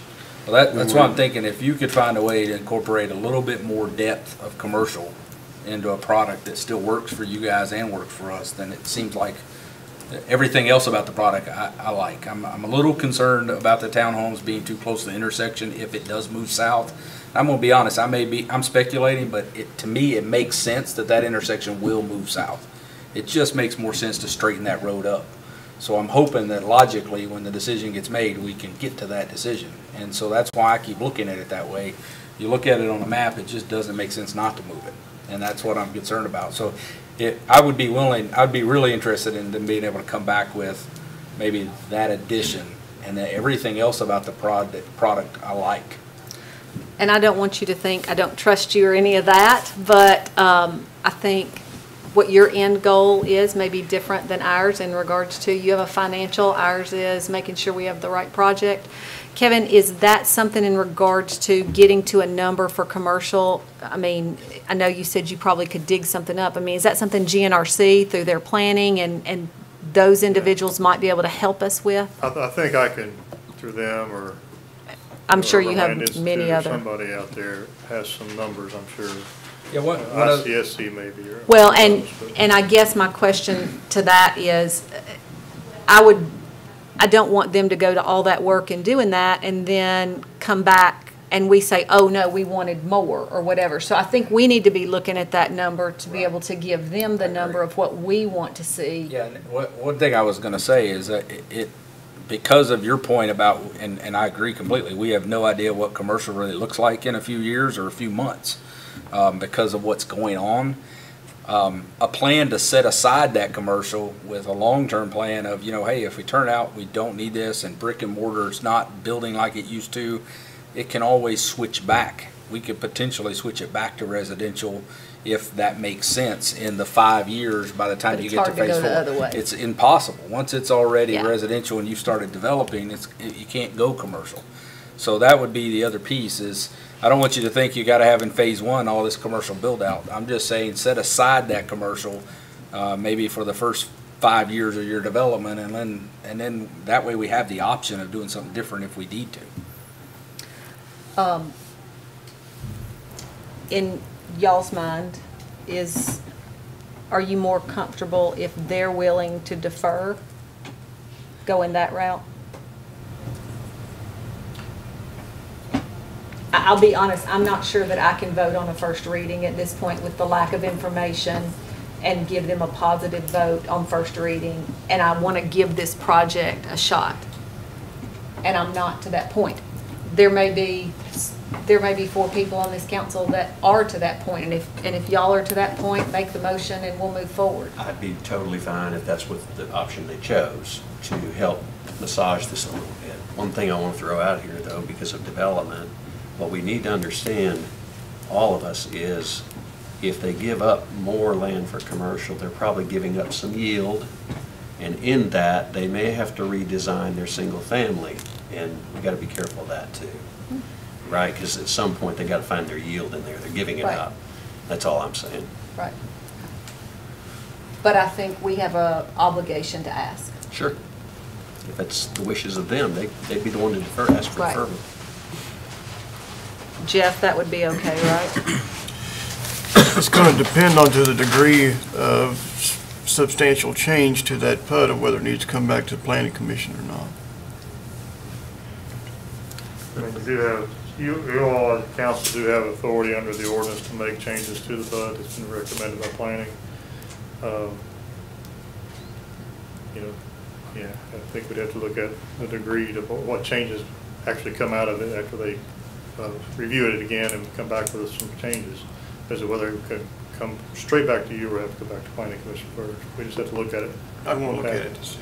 And I guess my thing is, for you all, do you want to take the chance of denial on first reading, and then you are going to have to go back to planning no matter what, and there's a possibility you might as well? And do y'all need to take a minute to talk about it? And while they're doing that, I just do want to brag on Canterbury, because my daughter, there's a lot of green space there, walking areas. I mean, it's a community, pools and mix. And if anybody has not yet been over to Canterbury, that's what this product's going to look like in a big picture. And I think it's worth the drive. Go over to Thompson Station, get off that exit right there, take Critz Lane down by the new schools, and take a ride into Canterbury.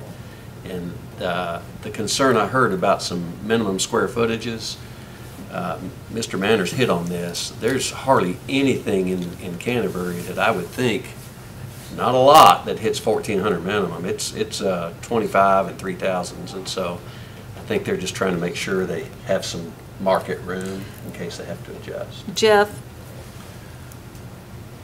I don't know that since I've been mayor that we've been in this position.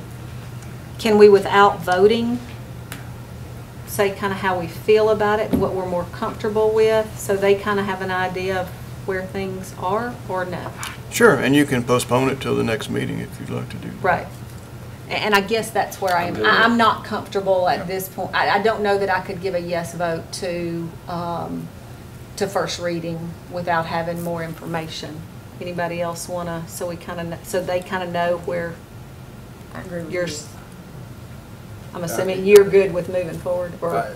I support the project and comfortable moving forward with as is. Okay. And I would feel that way, I think, but I'm also, the whole reason I said I want the council to massage this, so I'm good with whatever the council sees as a good fit. Raquel, you are more comfortable waiting, and HG, what about you? Just to be honest, I don't think I'm going to like it any better next month or the month after that. I mean, when we start looking. He won't. I mean, I'm sorry. It gets down to the density and the road capacity and quality of life for the people that live out there. I've done, ever since I've been on the council, I've always looked at something and said, okay, if I lived there next to it, what would I think about it? Would I want this development next door to where I live? Or would I want to live in this? And, being able to move around is where it's at.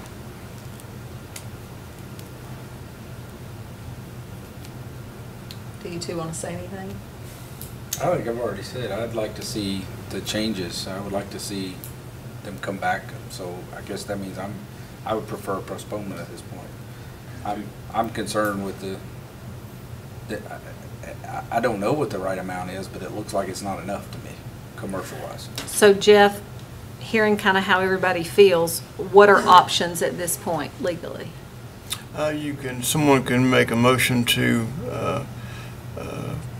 postpone till the next council meeting in September. Or you can also make a motion to approve. You can make a motion to deny. And with the motion to approve, you could also put stipulations or conditions rather on that. So that's it's kind of up to you.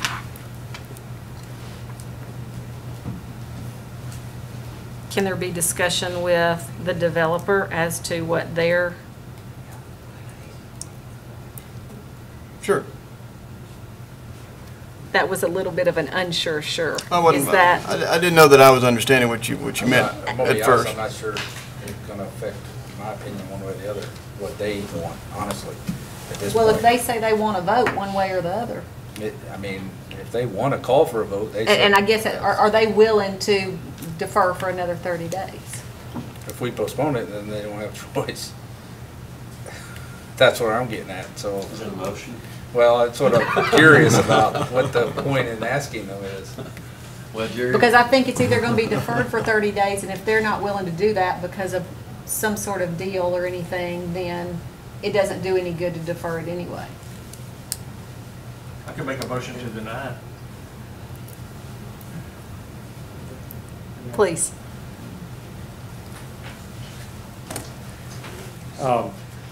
So, of course, our first choice would be a motion to approve with, the condition that we do some of the things we talked about, analyzing the commercial. If that's the will of the body is to defer it, and that's the preference in us coming back, we'd accept that as well. Okay. I'll make a motion to defer. A second. A motion and a second to defer. To the next Comments? meeting. To the next meeting. Is that your second, please? Yes, ma'am. Okay, we have a motion and a second to defer till the next meeting. In those things, listening to the council, I think that we want to see more things in regards to access roads, in regards to more commercial, and Kevin, I think we want to do our homework in regards to what is that amount of commercial. Okay? So we have a motion and a second to defer. Ms. Diane, call the roll, please. Councilman Cole, how do you vote? Yes. Councilman Morrell? Yes. Councilwoman Peebles? Yes. Councilman Short? Yes. Councilman Sullivan? Yes. Vice Mayor Atkins? Yes. Mayor Reed? Yes. Okay, we will defer this until the next meeting. We appreciate y'all's flexibility and being willing to work with us. Okay. Item 2 is consideration of an ordinance relative to the rezoning of property located on tax map 33D, Group A, parcel 27.02, to go from C4 to C2. It's requested by Keaton Patel. The property contains approximately 1.55 acres and is located at the corner of Mason Tucker Drive and Enon Springs Road West. This is a first reading. Kevin? Yes, Mayor and Council, this is a request. It is at the corner there of Mason Tucker and Enon Springs West. Land use plan would support commercial development here. Surrounding zoning is a mix of C4, R2, R3, as well as 2 PUDs, which is the Hummingbird Hill development to the south and west, and the Shanks and Associates development, which is directly across Mason Tucker Drive. The nearest property zone C2 is at the intersection of Old Nashville Highway and Enon Springs, which is about 1,000 feet away. The PUD that is directly across Mason Tucker, part of that PUD, in addition to some townhouses that were approved, there's a C4 type building at the corner. Planning Commission did review this. They did recommend denial. I would concur that this is not a fit for this area C2 zoning. This is more of a C4 area, and I would recommend denial as well. Questions for Kevin on this? Did they mention why C2? What are they? They want to build a gasoline station, convenience store there. Right there in the middle of the Which is neighborhood. not allowed in C4.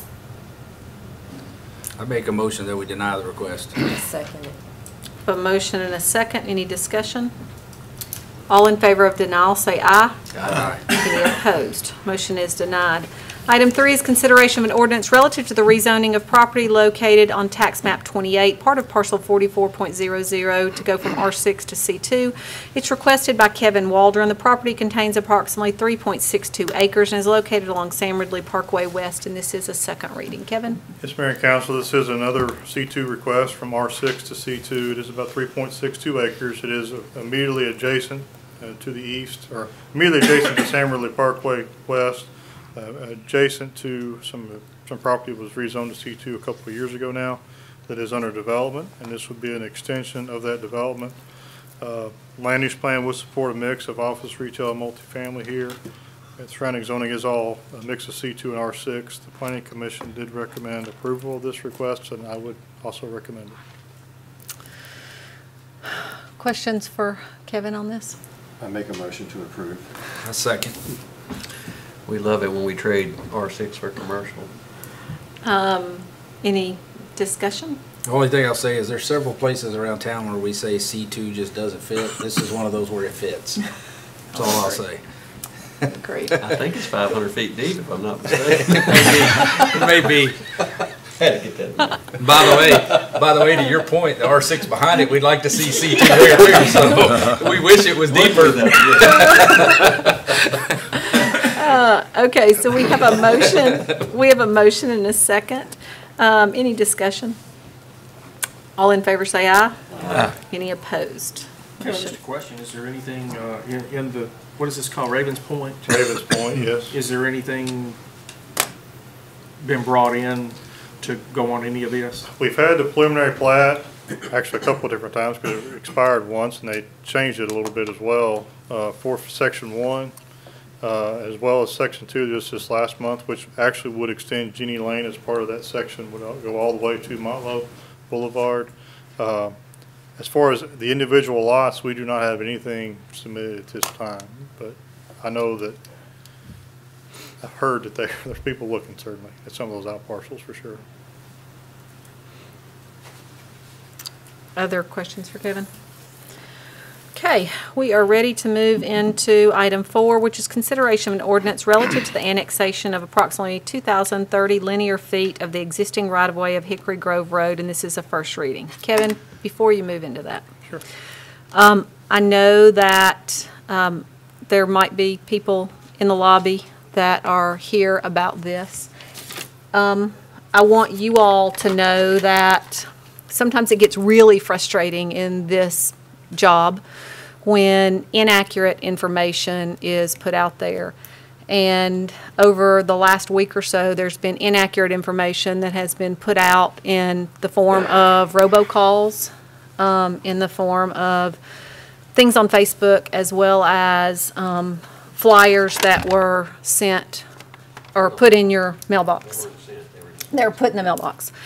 And you were led to believe that this was having a discussion about the quarry and the development that is at Jefferson Pike and 840. And that is not accurate information. That project was passed a year ago. This is actually about the improvement to Hickory Grove Road, and so that the town of Smyrna can have oversight as to what happens to the improvement of that road. It bothers me greatly that people don't do their homework before they get our citizens and those that live on the outskirts of our community all in an uproar. And we tried as best we could with the information, and as people asked us, to inform you of what actually was taking place. This has absolutely nothing to do with that project. So whoever was out there that put that information forth, I hope next time you do your homework better and you don't get a lot of people in an uproar over something that was already approved a year ago. So with that said, Kevin, you may proceed. Sure. Shame, shame, Mary Alice. What? Did you say shame, shame? No, but I was thinking that. Yeah, this is a recommendation from the Planning Commission to annex 2,030 linear feet of the existing right-of-way of Hickory Grove Road.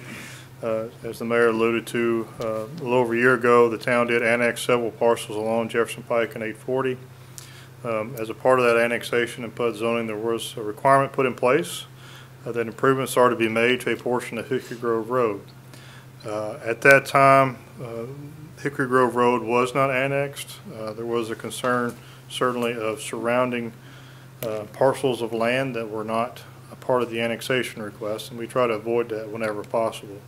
However, it really makes the most sense for us to have ownership of that roadway because of the requirement of the improvements. The town, they are required to build those to town standards.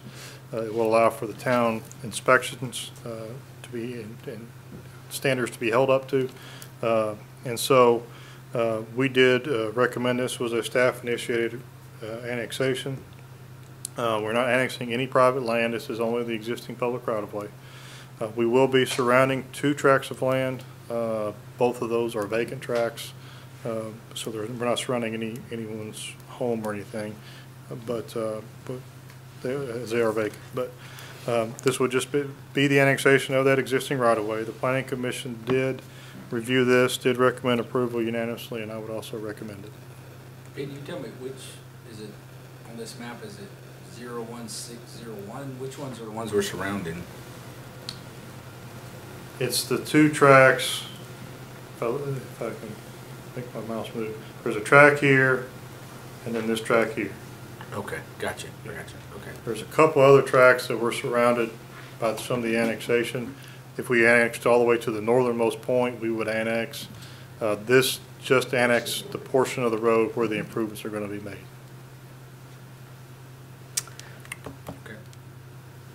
Can you talk a little bit about why it's important for us to have control over that?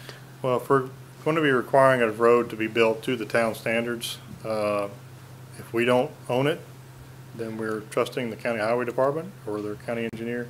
I trust those guys; they're good people. But I think it's best if the town's going to be providing, obviously, the access or the development to is going to be within the town.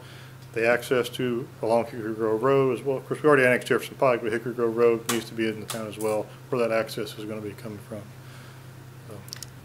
And it's going to be an improved road. Sure. I mean, that's what it comes down to. So it's not as if there's going to be something detrimental when it comes to the improvement of that road. So,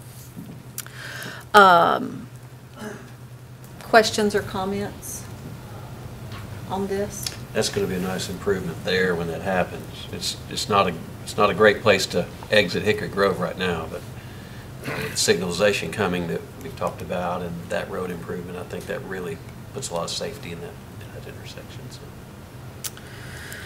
Do I have a motion? So move to approve. Second. Motion and a second. Ms. Diane, you good? Motion and a second. Any discussion? All in favor say aye. Aye. Any opposed? Motion passes. Item 5 is consideration of a resolution authorizing the acquisition of property by negotiation or condemnation for the purpose of carrying out the Jeannie Lane project. Kevin, you taking that? Yeah, this is just a planning commission to review this as a mandatory referral. This is as of course the council is aware, the town will be extending the project, extending Jeannie Lane from Wolverine Trail to Potomac Place. There are several properties where we will have to obtain right-of-way and utility easements. The Planning Commission is required to review that and make a recommendation to the council. And the Planning Commission, they did review it. They did find that it is consistent with the long-range plan of the town, and they did recommend approval unanimously, and I would also recommend approval. Okay. Questions for Kevin on this?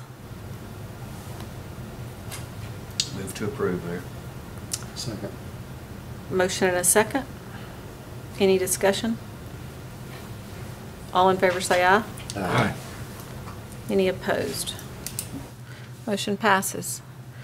Item B is our packaged liquor board report. There were no applications for the town council to consider at this time, so we will move on to item C, which is approval of the terms of and authorization for the mayor to execute a development agreement with Blakeney Partners GP relative to the road impact fee offsets. Kevin? Yes, Mayor and Council, as we discussed this at the workshop, this is a development impact fee agreement, like we talked about earlier tonight quite a bit, with the developers of the Blakeney development.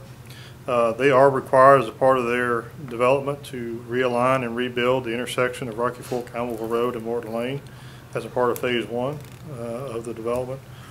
The developer will not be building any houses, but will be selling lots only, and so therefore will not be paying any impact fees. The ordinance allows for agreements to be made between the town and the developer when the builders pay the impact fees and the town then periodically reimburses the developer at 70% of the improvement costs, as the fees are assessed at 70% of the maximum fee. I did include the reimbursement request, the various information with regards to construction costs and all that, which we have reviewed. The cost estimate for the improvements is $345,561.92. 70% of that is $241,893.34. The agreement puts in place will define what those improvements are, as I just discussed. Establish that amount of offsets, that $241,000 number, and sets a timeline for completion of the improvements and for the reimbursements. Again, we would recommend this to you. Questions for Kevin on this? Do I have a motion? Motion to approve. Motion, do we have a second? Second. Motion and a second. Any discussion? All in favor say aye. Aye. Any opposed? Motion passes. Item D is appointment of one member of the Sister City Committee to fill an unexpired term ending in 2022. We had two people apply, Tiffany Lawson and Jonathan Wright. I got a text message from Tiffany Lawson that she was withdrawing her application, that she just felt like at this point she doesn't have the time to put in, and I think we all know how much time that board takes. So Jonathan Wright is our only applicant, and that is an appointment made by the mayor and confirmed by the council. Is that correct, Jeff? That is correct. Okay, I'm sorry. I know I asked you that at the beginning of the meeting, but it's been a long meeting. So I will appoint Jonathan Wright. All in favor say aye. Aye. Any opposed? Congratulations, Jonathan. Someone will be getting in touch with you to let you know the next steps. We'll get with Jerry. Jerry will. We'll talk, and if Okay. we holler to do it or something, we can do that. Got it. Sounds like you're doing it. We do. What do you say? Mayor. That just sounds like Jerry's doing it. No, we'll handle it however short request. We can do it from administration. However, Mr. Short requests. If he wants administration to handle it, we will, or if he wants to do it. Gotcha. Okay. He'll bring you to the meeting. Okay. We'll pick him up. We do have an item under other. It's the approval of the terms of and authorization for the mayor to execute a change order number 2 with Sessions Paving Company relative to the Weekly Lane Swan Drive intersection project. Mayor and council, this change order is for the extra asphalt mix that was needed to meet the needs of the paving plans and distressed pavement areas, the concrete business drive out there, and the removal of pay items not necessary to be utilized. This is just a over-under change order for TDOT to close the project out. This project's been a long time coming to close out, it seems like. They take as long to close out as they do to get started. It's There a you lot go. of paperwork on each end. Any questions? Do we have a motion? So moved. Second. Motion and a second. Any discussion? All in favor say aye. Aye. Any opposed? Motion passes. Okay, thank you. Status reports, Brian? Nothing this evening. Okay, we'll move on to announcements. Miss Diane? Nothing. Nothing? Is a 3-hour meeting almost It's- enough it's for you? We've not had bedtime. one of these in a long time. We were there. It's getting close to my bedtime. That's right. Brian? Yes, Mayor and Council, I just have a couple of things very quickly. I received a couple of emails that I want to make you aware of. One came from Miss Ellen Grassman, and she just wanted to say thank you to the Smyrna Police Department, the paramedics, ambulance drivers that helped her brother when he was in a serious situation here in the town, and everybody was very pleasant, helped them, spoke to them clearly, and got everything taken care of. And she was just very thankful that we were there to take care of her brother in his time of need. The last one I have is an email, a conversation I had with a man that it's just moved from the Lone Star State, as he put it, to the Tri-Star State. And he is a new resident here in Smyrna, living in the Sterling Apartments. He and his wife have always prided themselves on being part of their community. He's looking forward to getting involved in our community. But one of the things they very high on is do something good and do something right. In their move, they realized that they had a large television, I think it was a 55-inch television, that did not fit in their new apartment. And they called and wanted to donate it to our fire department. So in conversation with the chief, we were able to take possession of that donation, and we thank Mr. Switzer and his wife for making that donation. And I think the television is actually going to be used at our training center to keep us from having to buy one for the training center. So we very much appreciate them. Nice of that couple. Yes, Nice. that's all I have, Mayor. Any questions for Brian? Thank you, sir. Jeffrey L. The only thing I will say, today is my oldest daughter's birthday. She's 28 years old. So just happy birthday to her. And she has my only granddaughter. So there you go. Probably seen her on Facebook. We see her as much as we see Jack's. And the drone. Jack has his own page. Questions for Jeff? Raquel? To Mr. and Mrs. Switzer, thank you for your donation and welcome to the town of Smyrna.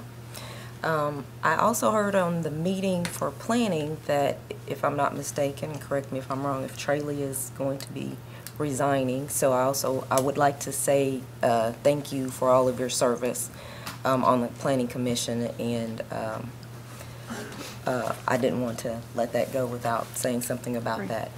And lastly, I know we're back to school, whether it's virtual, on ground, however parents are choosing to send their children back to school. I would just like to say that I will be praying for the students, the teachers, and the administrators during this time. I actually am going to be one of those as well, because Gabriel's going into 7th grade, so we're getting ready for school to start too. And I know it's kind of a hectic and stressful process for most. Yeah. So. Great, thanks. HG? I'll make it very simple tonight. Be kind and shop local. No comments? Shame. Tim? Nothing tonight.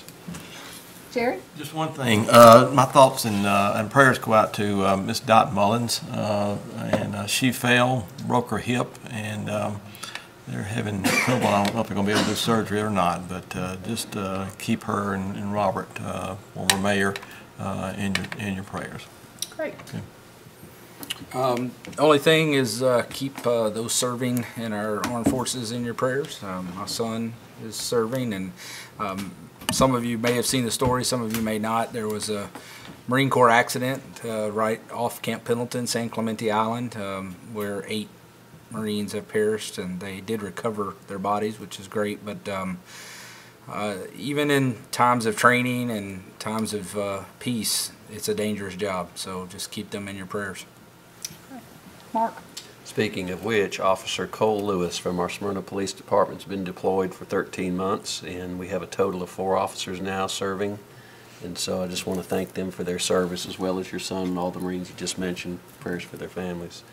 Raquel's already touched on the teachers and the staff. I have a wife that's involved in that, and it is stressful, and so not just the staff, but the parents. Stressful for them too, and all the students. You know, they're probably a little confused at certain ages as to why they're not going back to school and so forth. So just think of our teachers and all those people that are applied to our educational system. There's a lot going on. I want to say a personal thank you to Robert Culp. I don't know if he's back there or not, but Robert fixed my computer today. Thank you, Robert. And Kathy and Brett, they did some filming this week for Council Corner videos, and great job. They always do. So I want to thank them. They're probably in the sound room. Last but not least, I have formulated my United Way Scramble team, and we are fearsome. I'm telling you, I have. You forgot I'm going to play with a cheater. I know who you're So, okay. He's pointing to HG, he's not pointing to me. So I've got Brian Hercules. Y'all got a great chance of winning the last flight. Yeah, we did. We don't lose. That's his point. So we're looking forward to that. Brian and HG. If Jeff Craig watches this, myself he's and the going to have to mayor. create a mayor's flight just so they can win. I'm told that The mayor's cup. I'm told that none of them play, and I'm a testament to that. So it's going to be a heavy load, but I'm going to try to carry us. Okay. But you have to admit, we do have a good time. We have a blast, and I'm looking forward to it. So. And it's for a great cause. And that's all I have. Just to add on to that, I've been playing the Smyrna Golf Course at least once a week for pretty much the whole summer, ever since it reopened. And I'm just going to tell you, it is in the best condition that I have seen it in years. The grass has grown in very well this year because of the combination of heat and rain. The greens are great. The greens are great. I'm telling you, if you want to play probably the best value in the Middle Tennessee area, sign up for United Way. Come play the golf tournament. The Smyrna Golf Course is in the best shape it's been in a long time. Well, HG and I both have been virtually practicing. Virtually? And so, yes, we've been virtually Against practicing. each other? You got a golf thing going on? How does that work? So, we play on the Wii. We play on the Wii. This is a returning team, by the way. The only addition is Mr. Peach usually plays. He couldn't, and we asked Brian. They So retired my jersey. he retired. So this is a returning team. This whole thing's been, we've been doing this for years. together. How It did is a lot of y'all fun. do last time y'all played? I asked her, she kept We score. finished. I didn't keep score. You keep score because you won't let me keep score. To HG's point, if highest score wins, then yes, That's right. you finish first. There is some ethics involved. Just so you know, there's some ethics involved. HG's just jealous. Oh, yeah. He's jealous. No, I'm just trying to- I'm just getting ganged up on because there's at least 2 cheaters on this team. Brian? I walked the whole 3.6 miles. Oh, I anything- forgot about that. That was my reference. Yeah. Anything else? No, Mayor, it's all yours. Thank you. So a couple of items. I hope we have the slides. There we go. So I hate to say that our barbecue fest that was scheduled for August the 15th has been canceled. We do look forward to next year for the event, and we hate having to do it, but for the safety of our citizens, we feel that it is the best decision to be made. Next is complete your census and help shape the future of Smyrna. If you have not filled out your census, please make sure you do it. It is so easy. You can go online, you can call in, you can mail it in. Or somebody will knock on your door, which I think I saw today that is getting ready to start fix the taking kickoff, place. yes. So, Something that was amazing to me is that I kept getting things in the mail over and over and over. So finally I sent it in and it all stopped. I can't imagine if they're still sending. but everybody it's not difficult to Oh, go no, online. no. It was Online, easy. it took me 3 or 4 minutes. But remember, it is every person in your In the household, everybody in the house. So, and Rex, tell me again how much that equates to for every citizen for us? Estimate? Just throw a number out there. We don't know. Just make it up. For every citizen, and I'm thinking back, you kind of put me on the spot. Sorry. Again. I think it's about $115. Okay. Are You you didn't sure? know it was worth that, did you, Mary Ann? No. It was 1600. I think it's I think it's more like 1,000 something. Are you sure? Am I putting you on the spot? That's all the federal dollars and everything. All the federal, yes, is education for everything, but our portion is about 115? State. State, Yes, yes, okay. So, important to get your census filled out and get it turned in. Next is, I think I have one more. Yep. HG, you want to talk about this one? What is there to say? Everybody understands that the events have been canceled for this year. We're looking at bringing it back bigger and stronger next year, as most, I think, all of our events that have been canceled this year we have plans for. SIMA has considered another spring event. Let me just throw that out there and say more will be revealed. Great. Couple of items. I was not here last month. For those of you who don't know, I own a teacher supply store, and it was quite busy, which I'm grateful for. But I also wanted to thank Ed Davenport and Trey Lee for their service on the Planning Commission. It is a really important board here to the town of Smyrna, and I appreciate all the years of their service and the hours put in. Tim Slate is going to replace Ed Davenport, and I have spoken to someone about replacement for Trey Lee, and if this individual accepts, I think you all will be excited about this individual. Hopefully I will know by the workshop.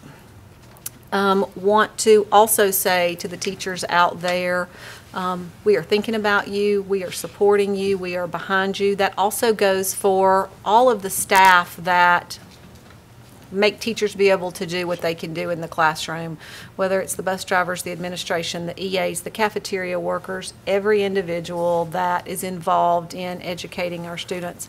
I will tell you, over the last couple of weeks, I cannot you cannot imagine the stress level that these parents as well as these teachers are feeling. It is changing on a daily basis, and their love is our students, and that goes for the parents as well as for the teachers in the classroom. And they want some normalcy, and they want to be able to educate our children. So be patient with them, have some grace with them. Remember, it's a stressful time for all of us. Last is on a personal note. Mom and Daddy's anniversary is tomorrow night, my sister told me. And they actually went out to dinner tonight, but I think I have this right, that it will be their 53rd wedding anniversary tomorrow. So happy anniversary to them. And Lynn, I think you're in charge of the gift this year. So anything else to come before the board tonight? Nothing else, we're adjourned.